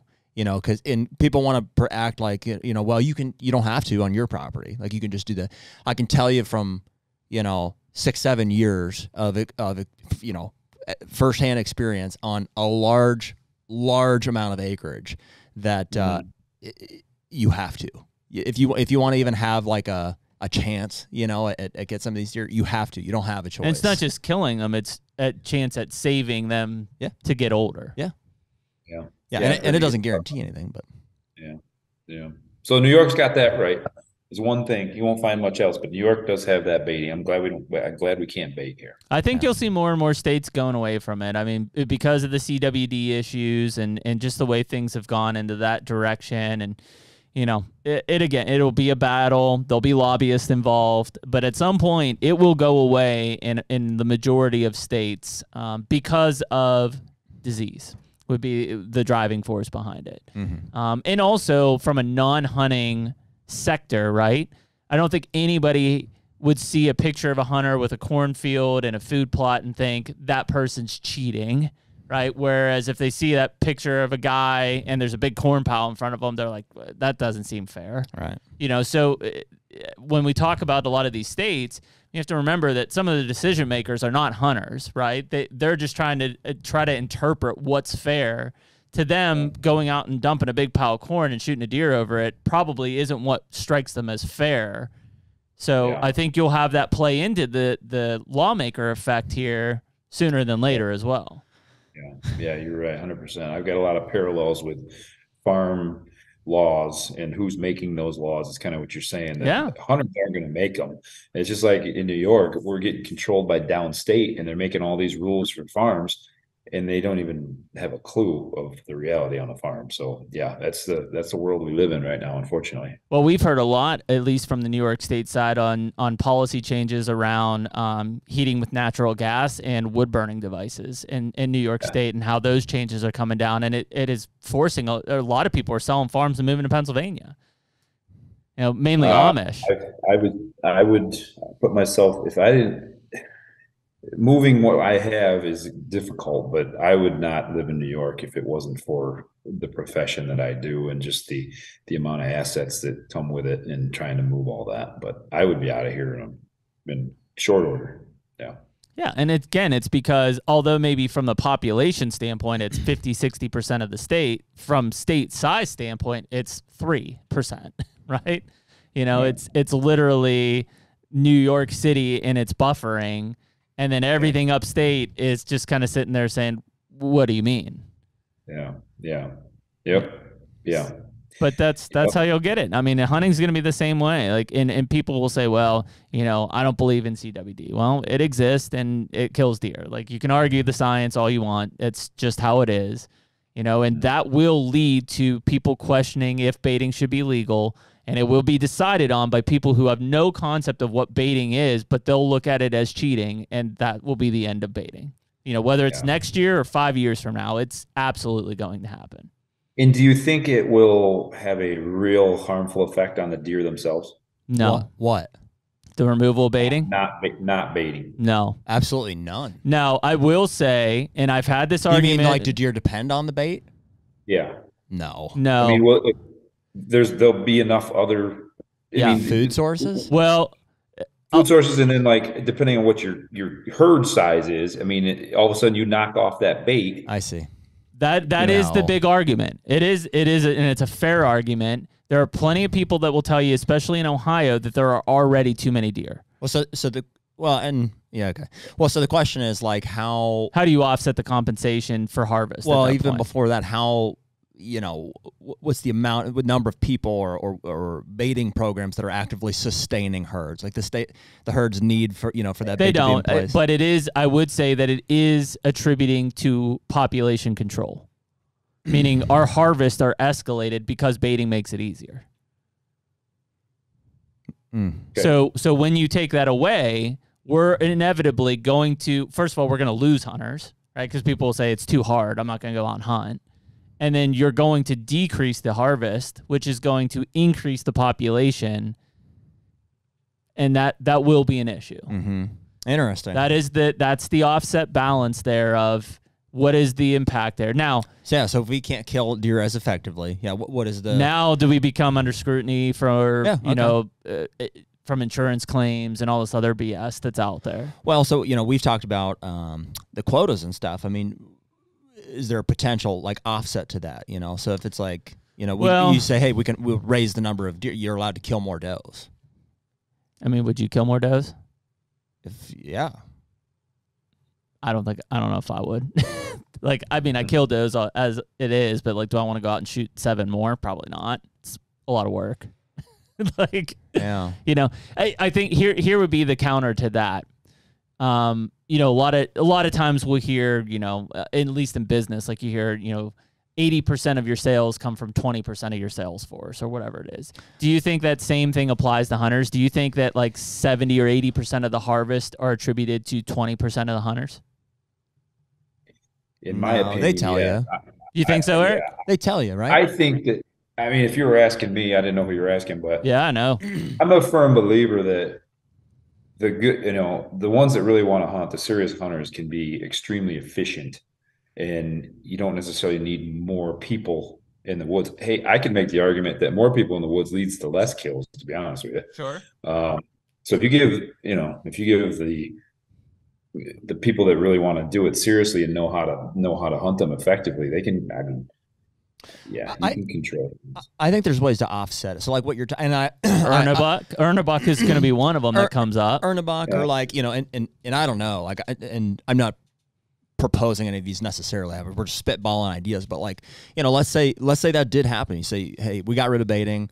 Now we can't kill deer nearly as efficiently. Mm-hmm. Maybe even... It's not efficiently. Well, some people couldn't kill them as efficiently, but we're going to drop numbers in addition to that. We're going to drop hunter numbers because people are going to say it's too hard. Yeah, so what if you combat that with just something like an elongated gun season? Truthfully, and I've said it before, I would prefer even a longer gun season or higher quotas. Because what happens with the baiting is directly affecting the quality of the buck herd. Yep. Right? That's where your 3 and 4 year olds are getting killed, and 2-year-olds and whatever. With these other things that you proposed, it's not necessarily targeting that age structure of bucks. It's just deer in general. We a lot of gun hunters would say, yeah, I'd shoot more does if I had a longer season, or just more deer in general. Yeah, more deer. And that doesn't necessarily mean that age class. So I think by doing that, we're trying to protect the quality of bucks in the herd, while not having negative increases with more deer and, that's overall. the offset, right? Because we've had a lot of conversations of this after Skip was on here talking about, Iowa and things like that. And so we've brought up things like Ohio baiting and we have these discussions because these are the questions that, if it ever came to be ready to pass, this is the pushback you're going to get, right? Well, you guys are going to kill less deer, which means there's going to be more deer vehicle collisions, which means insurance companies are going to bitch, which means their lobbyists are going to come to us and figure out, how do we kill more deer? Or should we hire paid snipers to do it or whatever, right? Mm-hmm. Hunting's no longer efficient. Mm-hmm. These are, and again, it's not because those people are hunters. It's because they're not hunters and they have no idea how these dynamics work, which you would think is on the DNRs or the Game Commission. But there's a line there that's very hard for them to cross. It's not an easy problem to solve. As a responsible hunter, I think you gotta, just like Jeremy's saying, don't rely on the DNR, or in our case DEC. You gotta be in tune with your local deer herd, and if you need to cut back on your harvest, then cut back. But if you're seeing more and you need to kill more, then by all means respond and do it. And it can fluctuate. 5 years from now, it could be different than it is right now, but it's the hunter's responsibility ultimately. And, the ones that are doing the land management, I would argue, are probably the most in tune with it and care the most about it. But I would, I don't like to rely on what the government's telling you in terms of deer numbers and what's going on. Yeah.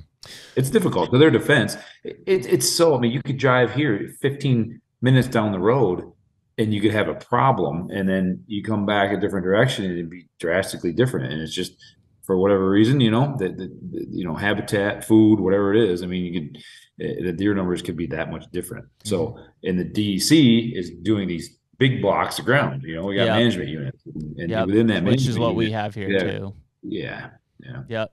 And so I think one way to kind of not test it, but to see what happens is Pennsylvania Game Commission just released that they're going to allocate somewhere north of 120 or 130,000 more doe tags this year than last year.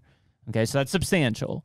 Now, when those go in play, do we harvest more does than we did the year prior? Like, and at what rate, right? So you added, I think it was, I don't know if it was 10%. I think it was 10% or something like that, more doe tags, or 15% more doe tags in. Does your harvest increase next year by that rate? Or what I've seen in the past is it doesn't. I think it has to be coupled by opportunity, so whether it's access to lands or like length of season, like it's like you can't just say here's more tags in the exact same scenario. Like maybe you need to. That's why Pittsburgh keeps falling, right? I mean, they keep throwing more doe tags in the 2B or Pittsburgh area. Yeah, so it's not a tag. There's nowhere where to hunt. Like you can put as many doe tags as you want in there. There's nowhere to hunt. Like I can go to the courthouse and buy it. Where the hell am I going to go use it? Right. So I mean, that's where this thing, again, from an understanding of, okay, you're trying to provide more opportunity. You're giving us more leeway in what we can harvest, but is it going to actually lead to more harvest, right? Yeah. Or to Eric's point, the guys who are super serious and are doing land management, they don't give a shit what the bounds from the government is. They're going to manage it on the micro level to their property. If they need to shoot the max number of deer, they will. If the deer, they don't because it's lower population, they're not seeing as much, they had a bad fawning year, whatever, well, then they're not going to shoot 5 does. They're going to shoot 1 doe and maybe a buck, and then that's it. So, I mean, it's, this is the challenge in it. Yeah, and I'd also wonder along the same lines, Jared was talking about making the gun season longer. I mean, is there stats that actually increases harvest? Well, we've asked. We at least asked the Game Commission here in Pennsylvania because they recently opened Sunday hunting for us. We have now one additional Sunday, so we basically have one additional day of the what was 10-day season for gun season. And so the question was, how many more deer did we kill? The answer is, we'll let you know. Because they're not addressing it on that single day. Now, if we look at it from the season standpoint, we are killing, supposedly, and this is, again, a whole different ball of wax, but the estimates for harvest numbers in probably New York and Pennsylvania and a lot of other states, to me, are just complete wet noodle on the wall, right? I mean, you're extrapolating 40,000 harvests to get to 400,000. That there's too much variation in there. Anybody knows that. Like, it's a data trend. It's not an exact number. Don't try to make it an exact number.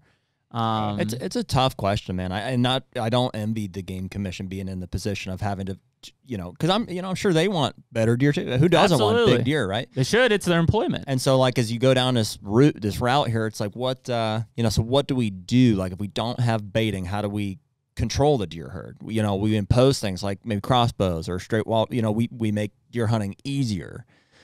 But that goes back to that. How many of the hunters are killing the majority of deer? Because I would assume, to Eric's point, if they're the serious hardcore hunter, right? A lot of people listening to this, if they took away baiting in Ohio, those people would still figure out ways to kill deer. No doubt in my mind. For sure. It'd probably be better, yeah, because they're going to put in the work and do the food plots, and then the guy that they're going to see more deer on their property because of the land management aspect they did, because they're stealing them away from corn piles on small parcels around it. Like your farm, right? Your farm would effectively have who knows how many more deer all season using it because the corn piles around you disappeared. That was pulling them off. Now, it's up to you and the family to determine how many deer you actually want to harvest, but your opportunity at harvesting would be higher. Well, and honestly, like, it's hard to say for sure, but like if that were the case, like, at that micro level, I would probably be inclined to be like, hey, we need to like open our farm up to get some people out here to shoot does. Yeah, exactly. Right. You know, and it's funny because I don't feel that way, dude. Now, Eric, like when because it's such a limited resource, and it's so hard for us to get 4 and 5 year old deer. That's like, I don't want to let anybody in. You know, it's like we got to be lock and key here. But that's because they're all getting killed, you know, on the neighbor's streak or track because they dump. You know, you can dump corn. You can do it that way. I want to believe, you know, it's just like the I can't think of the assimilation for that, but it's like, man, if that was removed and we had an overabundance of deer, like I would be way more inclined. It's like my cup is overflowing, right? I want to like bring people in to help us with that problem, right? To take advantage, and it creates opportunities for more people. Instead, it's a defensive reaction wall right now. Yeah, and I mean that's you know, dude. What do you guys do? So I mean, you're in a situation where there's no. Do you bring people in to shoot? How do you control your herd up there? Yeah, so where the numbers are higher, we've started this tradition with the Just Hunt Club guys. These guys come from New Hampshire and, you know, farther east than me with very low deer numbers. And we have like this, we call it just a doe fest, you know, and ironically, those doe, we killed, I don't know, we killed like 8 or 9 of them this year in just a couple of days. So I am inviting people in, and it's fun as heck too. I mean, those guys, if you invite the right people, you get tags. I mean, the landowners are going to get the tags, and you just, you know, have them use your tags, and they got to buy their license. But it's a ton of fun. It's a ton of fun. Yeah, I got to be really. You got to be, you know, be precise with it too. You know, we don't drag it out. We're using rifles for the most part. Sure, and it's just, in and out efficiency. Yeah, and we're spread out. You know, I've got you know, different farms, and they're spread out. So it's not like you got 8 people on one 40-acre piece. It's spread out, but do you it's a lot of fun. Do you have DMAP tags and stuff issued on yours as well? Yeah. Sorry. Yes, DMAP, yes, but not the nuisance ones. I don't not do the nuisance like red tag. Well, it's called red tags in our area. I don't know up there. Okay. Yeah, I don't mess with them in the summer. We get some damage, but it's not worth it. I'd rather just do it in the fall. Well, I mean, I think that if you probably are consistent in your management practices and harvest practices during the season to get them to the level that's controllable going into winter, and come spring and summer, it's not like they're smashing everything. Correct. You've managed. And again, one thing you got to be careful of is if you have that late season food attraction, you're gonna all of a sudden potentially think you have a numbers problem. And you may for that time frame, but you got to remember you're drawing in. Your sponge effect and 40-50% maybe more. So you got to be a little bit careful in what time of year you're analyzing your numbers. Yeah, no, I think that's a big thing, because you hear that a lot from people, you know, whether and I hear that even in the summertime. Like if I'm in an area that's all cattle and I've got a couple big bean fields, you know, I might see 30 or 40 deer a night in those bean fields. Well, you know, once acorns start dropping and those beans start turning, you know, those same deer are now spread across multiple ridges, you know, in a several square mile area, not just all reporting to a single bean field every night. And so, you know, and that used to be the big thing. You'd hear it all the time is people would scout bean fields. That's where their stand was. Season would open in early October, and they're like, man, just not seeing the deer like I was. Well, yeah, they're not, their beans aren't green anymore, right? They're not on those food sources. They've shifted at that point, and you haven't shifted your tree stand. You've hunted them like it's July. Yeah. Yep. Been there, done that in my younger years. Absolutely. Yeah. And I mean, I had one tree stand that was built out of 2x4s. You know, it didn't matter if it was November or October. Like I was sitting in it. How many articles do you think have been written about like that opening day conundrum? Oh yeah.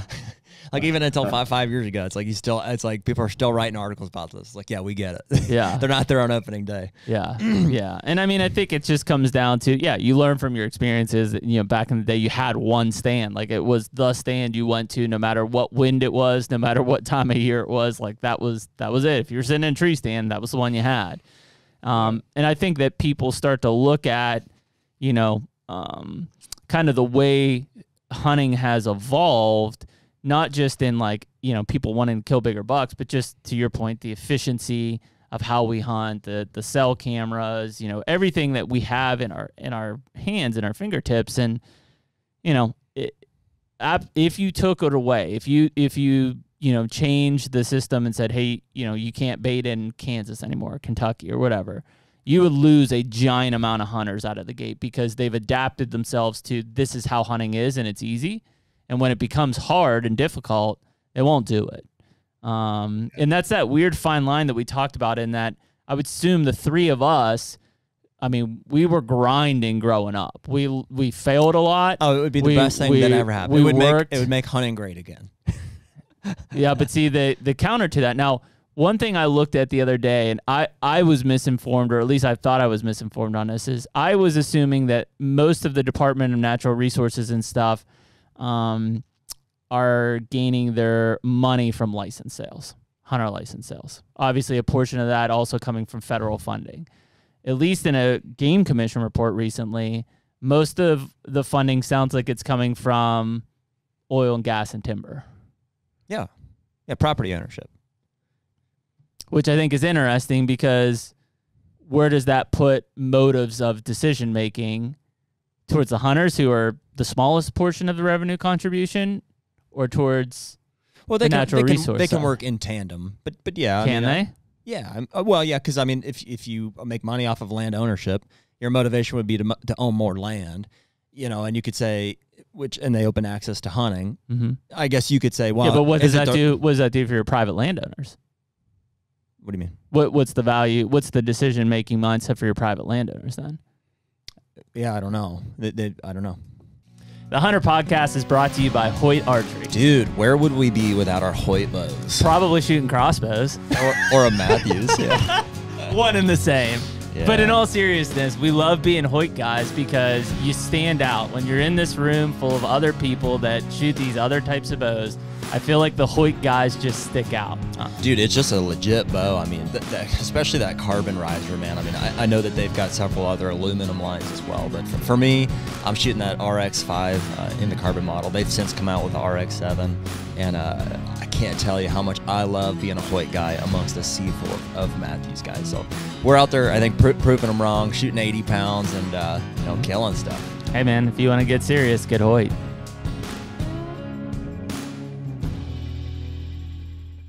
So, Eric, are you still good? We still got some time here? I'm good. I'm All good. right. Yep. So, dude, I don't remember exactly when we talked last time, but I know that we circled around the CRP discussion and planting switchgrass. And since then, we've had some big projects underway. I think both Jeremy and I. Mm-hmm. If you remember, I was struggling with that. We had it was like a 20 or 30 acre section that was old pasture and like fescue, and I wasn't sure what to do with it. I'll tell you what we've done with it. I decided to go with an old field restoration type of approach as opposed to plant and switch. Not that I won't go back and do that in certain areas in the future type of deal, but what I did was, and this was like the Craig Harper model. This is kind of where I took this from. So all that old fescue, old pasture ground, we went and sprayed that I believe in the month of October. Mm-hmm. Okay. So at that point, all of our broadleafs, like our ragweeds, all of, whatever was in there had gone dormant, which is kind of crazy to see because, you got there in May or June and it's like the thing's overrun. It looks great, but by the time October rolls around, it was essentially just grass. All you can see is grass, and that's what we're trying to kill out. I'm trying to get that out of there. Yeah. So went in October, mid-October, sprayed it all with glyphosate, 2 quarts per acre. The entire thing, sprayed everything. And then shortly thereafter, maybe 2-3 weeks afterwards, so mid-November, went in and dissed all of our fire breaks. And Dad went a little overkill on them just because we don't want to burn the county down. So right. Overkill's good when it comes to fire breaks. So we put all our fire breaks in, made a bunch of different sections to burn off. And so at that point in November, we had fire breaks put in with our grasses killed. And then what we did was came back and we ended up doing that burn in February, mm-hmm. like end of February, which I think in hindsight, like maybe was a little early. Was it? Only because, the surrounding stuff was still brown, mm-hmm. And I think the later you get into March, there's less of a risk, because mm-hmm. when stuff's greening up and stuff. Yeah, moisture. But, fortunately, we, went overkill on our breaks and stuff. And so we burned everything off, all 20-some acres. And big success. Did mainly backing fire, flames. So It was very noticeable. Like the few times we had head flames going, it would just kind of glaze over it. You know, you'd burn the top layer, but there was still a lot of thatch. So we did mainly backing burns. It took all day. You know, it took us 8 or 10 hours. We were out there burning, and but afterwards we were left with basically a blank slate. And then Dad went out a few weeks later. You know, because stuff doesn't start greening up until end of March, April, even into April. You know, so I think it was towards the end of March or even getting into April. Dad went out with a disc and turned over everything that we had burned. Just basically expose our soil seed bank. Seed bank that's in there. You know, it probably honestly expedited the growth of that stuff. Like I would assume a year or two. And that's where we're at. I haven't really been back to investigate super closely. It should be a ragweed haven probably this summer would be my guess. Yeah. So that's where we're at with it. That's neat. I haven't done that exact same thing, but the switchgrass is going okay. It's going okay. I think the deer use it, but I wish I had I have structure on the edges of it, but I don't have structure in the middle of it. Mm-hmm. And I kind of wish I did. And we'll see. This is going to be year, I think, 3. And I've got to burn. One of them I don't have to burn this year. One I do. And I have not done it yet. So that's coming, though, in the next week, I hope. The old field thing, we didn't go to that extent like you did, but we've done a lot of turning old farm fields into, I call them rut fields. That's just what we call them, but bedding areas and stuff. And it just involved a lot of Norway spruce and white pine mixed in, and just give it that structure. And that's worked really good for us. I mean, every year it gets better and better.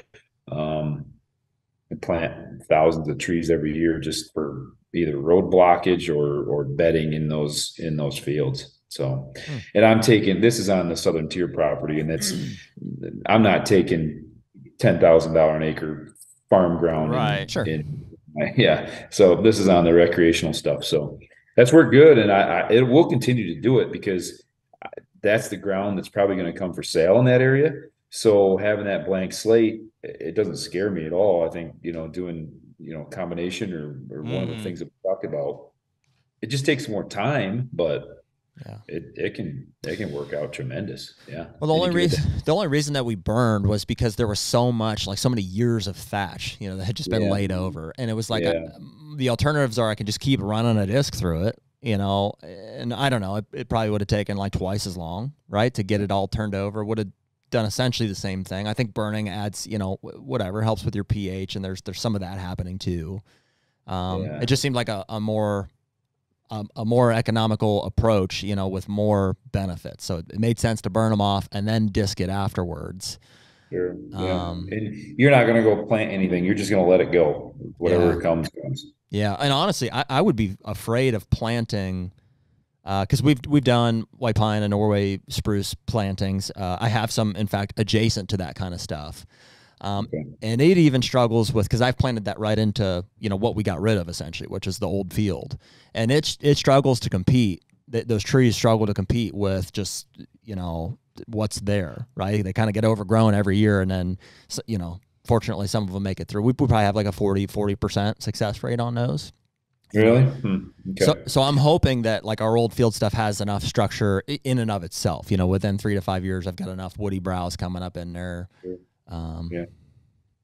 The location of it's important too. If you got stuff, if it's secluded by itself, and you can get by with some shorter, cover / food, but like some of our fields are close to roads, and that's why I need that taller pine tree structures in mine. Yeah. Gotcha. Yeah. We definitely hear more and more. We've had a lot of discussions around, our deer using switch for bedding in particular, and you'll hear some guys, and of course, deer are going to use it on occasion, but you definitely hear more people discussing switch being used as bedding mainly on the edge of structure, right? So on the wood edge, if you feather that edge into the switch, that's where they're bedding. Or if you have islands of structure or old growth inside of your switch, pockets of it, they're laying against that edge. They're bedding against that edge. Which could be a massive amount. And honestly, I was thinking even more about, I'm not sure if you listened to it or not, Eric, but we had a conversation last week about like a specific field, I think it's like 10 acres, that I was talking about taking out of ag production and planting into switch. And I think, per exactly what you're saying there, like that edge feathering, it seems like it can provide so much structure. Like it almost seems like if instead of just doing that whole field, and we were talking about splicing in like rows of just old field stuff, so just disc it but don't plant it. If instead of doing that, like you just would do the entire perimeter of the field, like still allow them even to plant it, but around it, and then so as soon as you plant, just follow all the trees, out into your planting. Which is going to be tough from a burning standpoint. It's probably the long. Yeah, exactly. I know, and that's what I struggle with. I don't want to put those pine trees in the switch because that would, they give it the structure, yeah, but they're torch it. Yeah. How big? I was wondering, how big do the pines have to be in order to survive a fire? Do you know, or don't they? I don't think they do. Are you thinking white pines and stuff? Yes, Norway spruce, white pine. Pretty damn torched. Big. Yeah, I mean, your branches would have to be above the burn. So what I would do is as cool and low as a burn as possible. If you get it like mid-level on that tree, you're probably in trouble. But if you run a cool low fire along that bottom, it probably would survive. Have you ever seen a Christmas tree catch on fire? Well, usually they're really, really dry, but these wouldn't be super dry. It's just living, if you've got 5-foot switch around it and you're lighting a head flame on that thing, she gone. I want to say, dude, you gotta be 25 years into that pine tree before it's like, because the branches have to be above your burn. Even that, I mean, your roots are going to take some serious damage at that time because they're evergreens, and so they're always actively, pulling and pushing nutrients. Yeah, I don't think it happens, Eric. Yeah, well, trust me, I haven't tried it. My gut told me don't do it. I just needed verification from you experts. Right. That's what we're here for. You're the burning experts. Right. You can't hardly burn in New York. I mean, it's like an act of Congress to burn in here. It's crazy the difference because my grandfather would tell me about just going and burning ditches. Oh yeah. Between farm fields, just get rid of the brush. Just burn them. If we did that now, we'd have 3 fire departments out there. I know, man. That's what we did. We called the fire department. We were actually one day. So you know what? That's actually why we burned earlier as opposed to later. Because once you get into March, there is a burn ban in Ohio. So we had to. I don't know. We just called our local department. It's a small town. I think in Kentucky you actually have to have like a burn certification to burn. Yeah. On a private land. Yeah. I'm certified. Certified. Yeah. Listen, plot twist. What if you put artificial Christmas trees in that? There you go. They just melt. I will say this, dude. Burning is not to be taken lightly. Like it's a pretty serious undertaking. Like, and you can really cause. I've seen some sketchy social media burns. Listen to this. Here's a decision. Sure. Here's a decision we had to make. Do we burn across the gas line or do we put brakes on either side? What if there's a leak in the pipeline? You'll know pretty quickly. These are questions that'll come up, as you're burning. You'll know pretty quickly. Yeah. Does that jet down to the main plant and the whole thing goes up, or how's that work? Yeah. No, it's definitely. I mean, you've seen like mainly in the Midwest, but I've seen several people with like giant switchgrass fields lighting a head fire, and I mean that baby is cooking across there. Yeah. And I mean you hear it. It sounds like a freight train coming through there. I mean you don't want to, your little blower and a shovel isn't going to stop that thing if it gets out of control. I've got a little advantage. It's kind of funny because the Mexican workers that we bring in to work on the farm, most of them grow sugarcane in Mexico, and you burn sugarcane. So they're used to, like, I took them out with me, and I thought I'd have to kind of like explain what to do, and by the end of it, they were telling me what to do. And they say in Mexico, like their fire breaks between sugarcane fields is literally like feet, not that wide. So they got to figure out how to put it out. So manpower, to Jared's point, you got to take it seriously. And then I just bring more than enough people to, But to put it in perspective, on our 26 acres that we burned, I had about 15 guys. Yeah, that's a lot. Yeah. Because you want some of them you know, you want a guy on like every side. And you don't want most of them having drip torches. You need to have 1 or 2 guys like who know. Everybody else got blowers. Because where you light rakes. that fire, you know, very much dictates how it burns. So you want to be really careful with that. You want most people to have, well, you know, so with 15 guys, I had two with drip torches, 6 or 7 with backpack blowers, and the rest with, you know, rakes and shovels, kind of just extra guys. Okay. Eric, are you planting your fire breaks, or are you just disking them every time you need to burn? I got a little of both. Yeah. So, yeah. I got some clover, you Yep. know, and some, and then I just, the rest of them, we disc. Yeah. Yeah.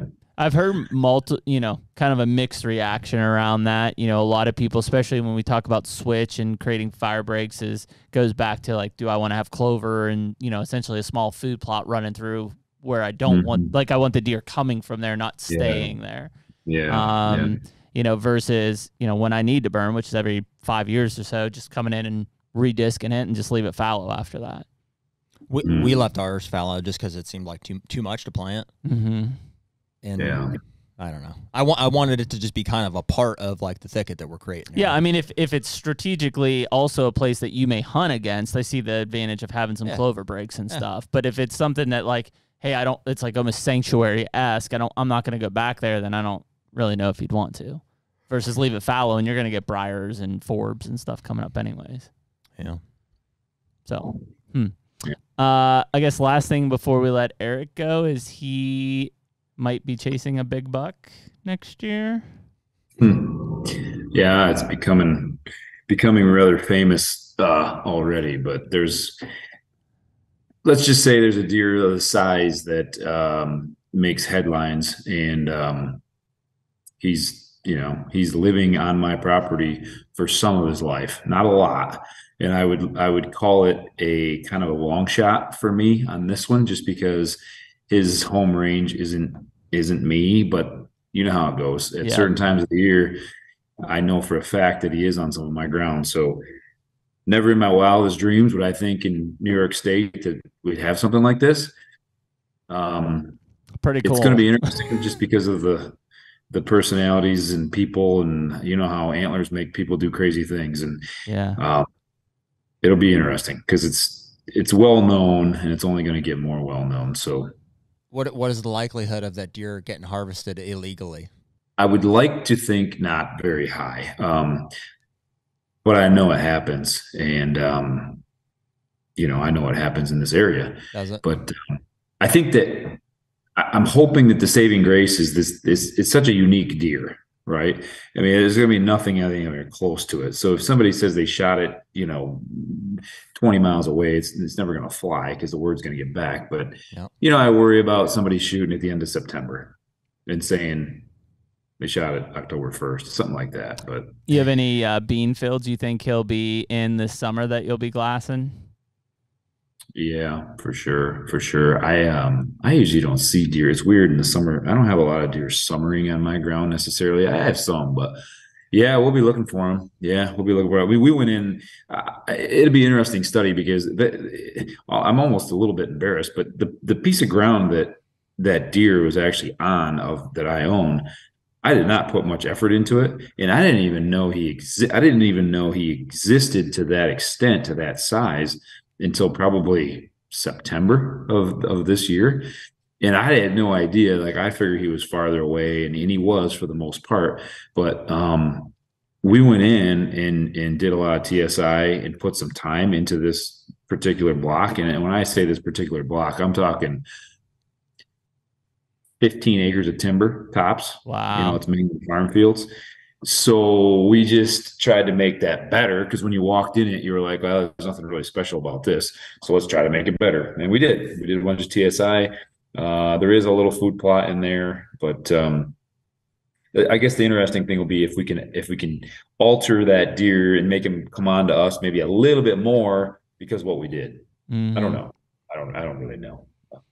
But I think that's all any of us as bow hunters can like hope for is the opportunity to like to be in the game on a deer like that, like just whatever it is, like a world-class animal, or just for a certain area or even for each of us individually. But it's like to feel like we're like to have the chance to chase a deer like that, to have, you know, opportunities and to be able to set up and like that's the reason we do it. You know, I'm excited for you to have that opportunity.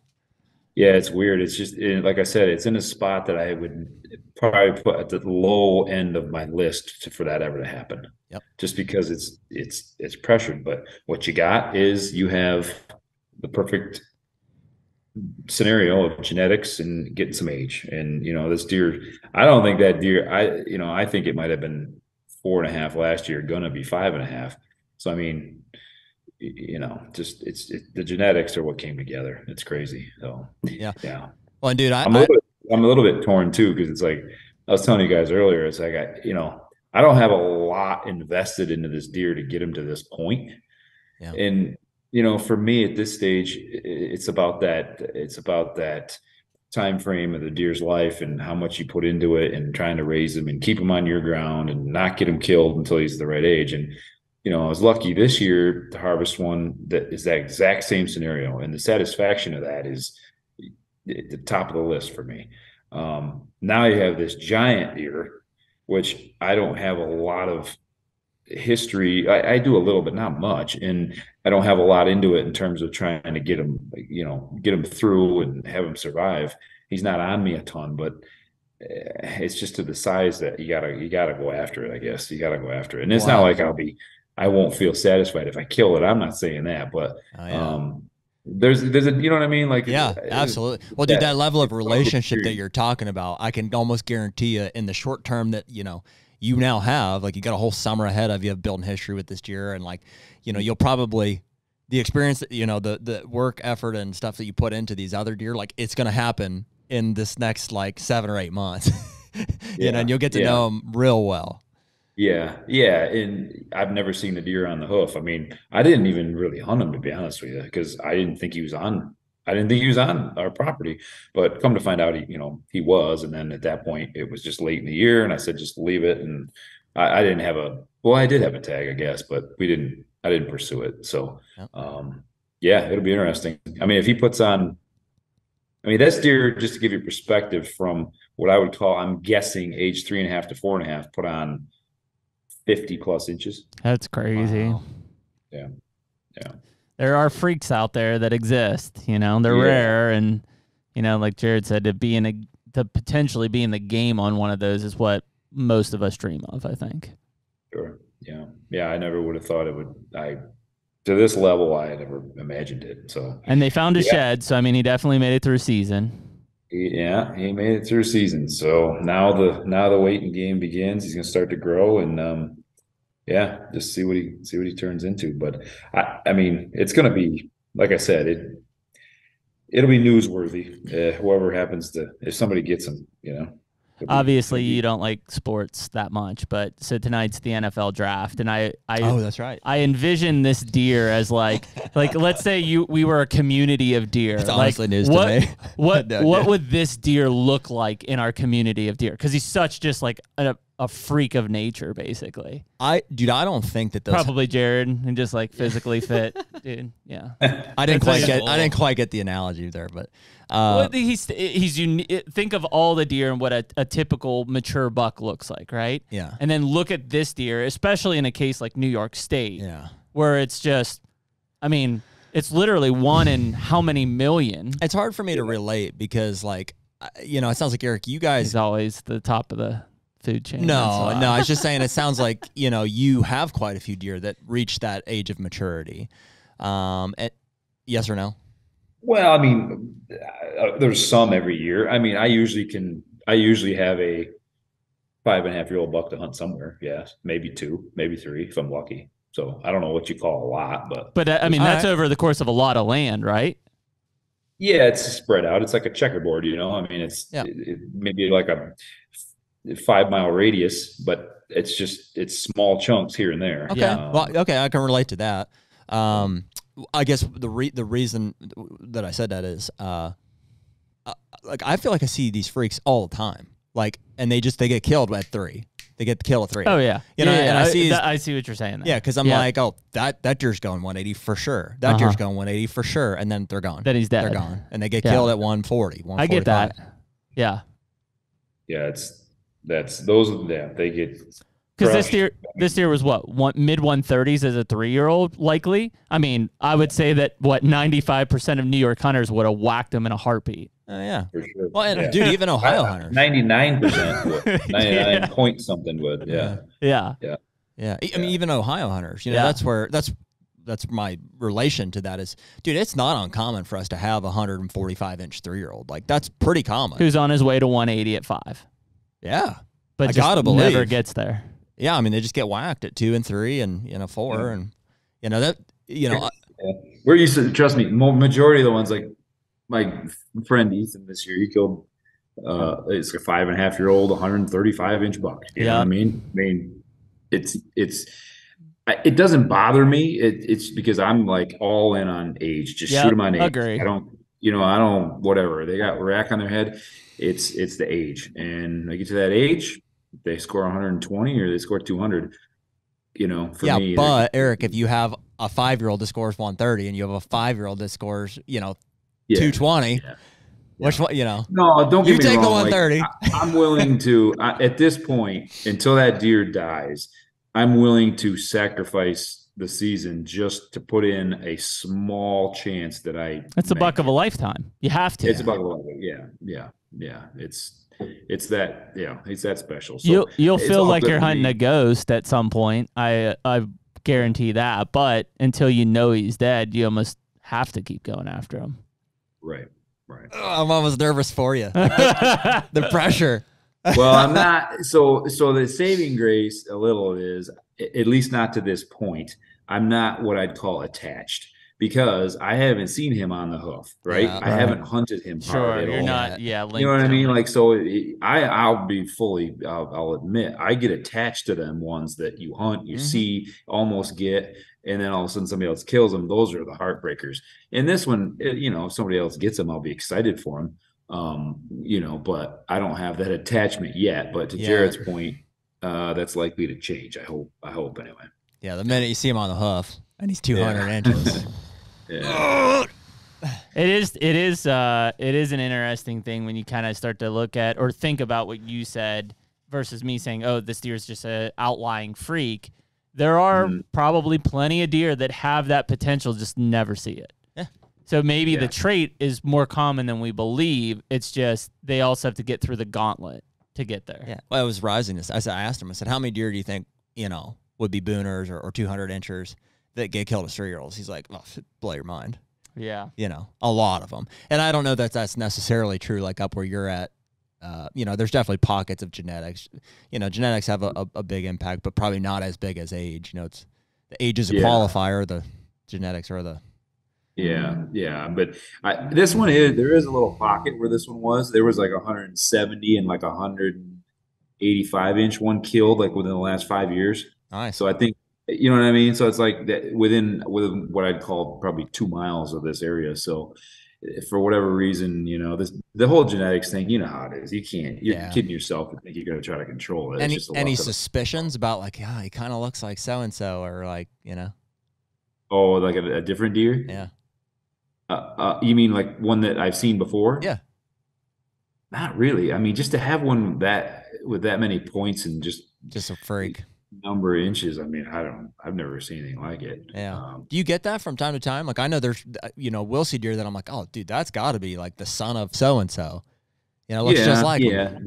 But for us, it's usually like 135-inch deer. Sure. Like, oh, he's got short G2s. He must be just like that other one. Yeah, I'm like that 8-point. Looks exactly like that 8-point from a couple of years ago. That's what that's usually what we get into. Yeah. And it's funny, dude. Them 8-points are so hard to tell apart. There's been years where I've had like 3 8-points that were all identical. They were all like whatever 4-year-olds, and I'm like, you can't even tell. I'm like, apart. how did he travel 3 miles? I don't. I know. Yeah. It's crazy. You gotta really squint your eyes to tell the differences from them. Yeah. I remember last year I had a picture of 2 of those bucks in the same picture, same trail camera picture. I'm like looking at them, it was the craziest thing. I was like, there's 2 identical deer standing next to each other. You'd think that by 4 years old they've got enough like discernible characteristics. Just so typical around it. So Eric, how will we and people listening be able to follow this? Are you guys going to do stuff around the Just Hunt Club in the off season, or is it something that we're going to wait till next year to see how things develop?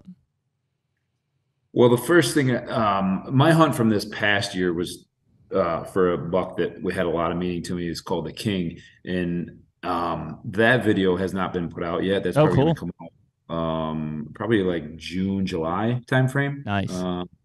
Post turkey. So we've got a lot of, I feel bad for those guys editing because there's a lot to goes into that one.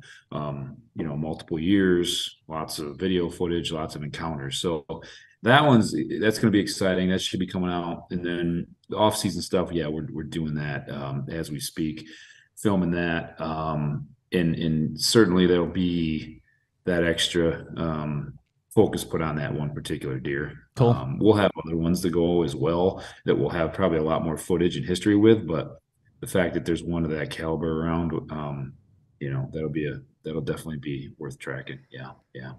Exciting. Yeah, very cool, man.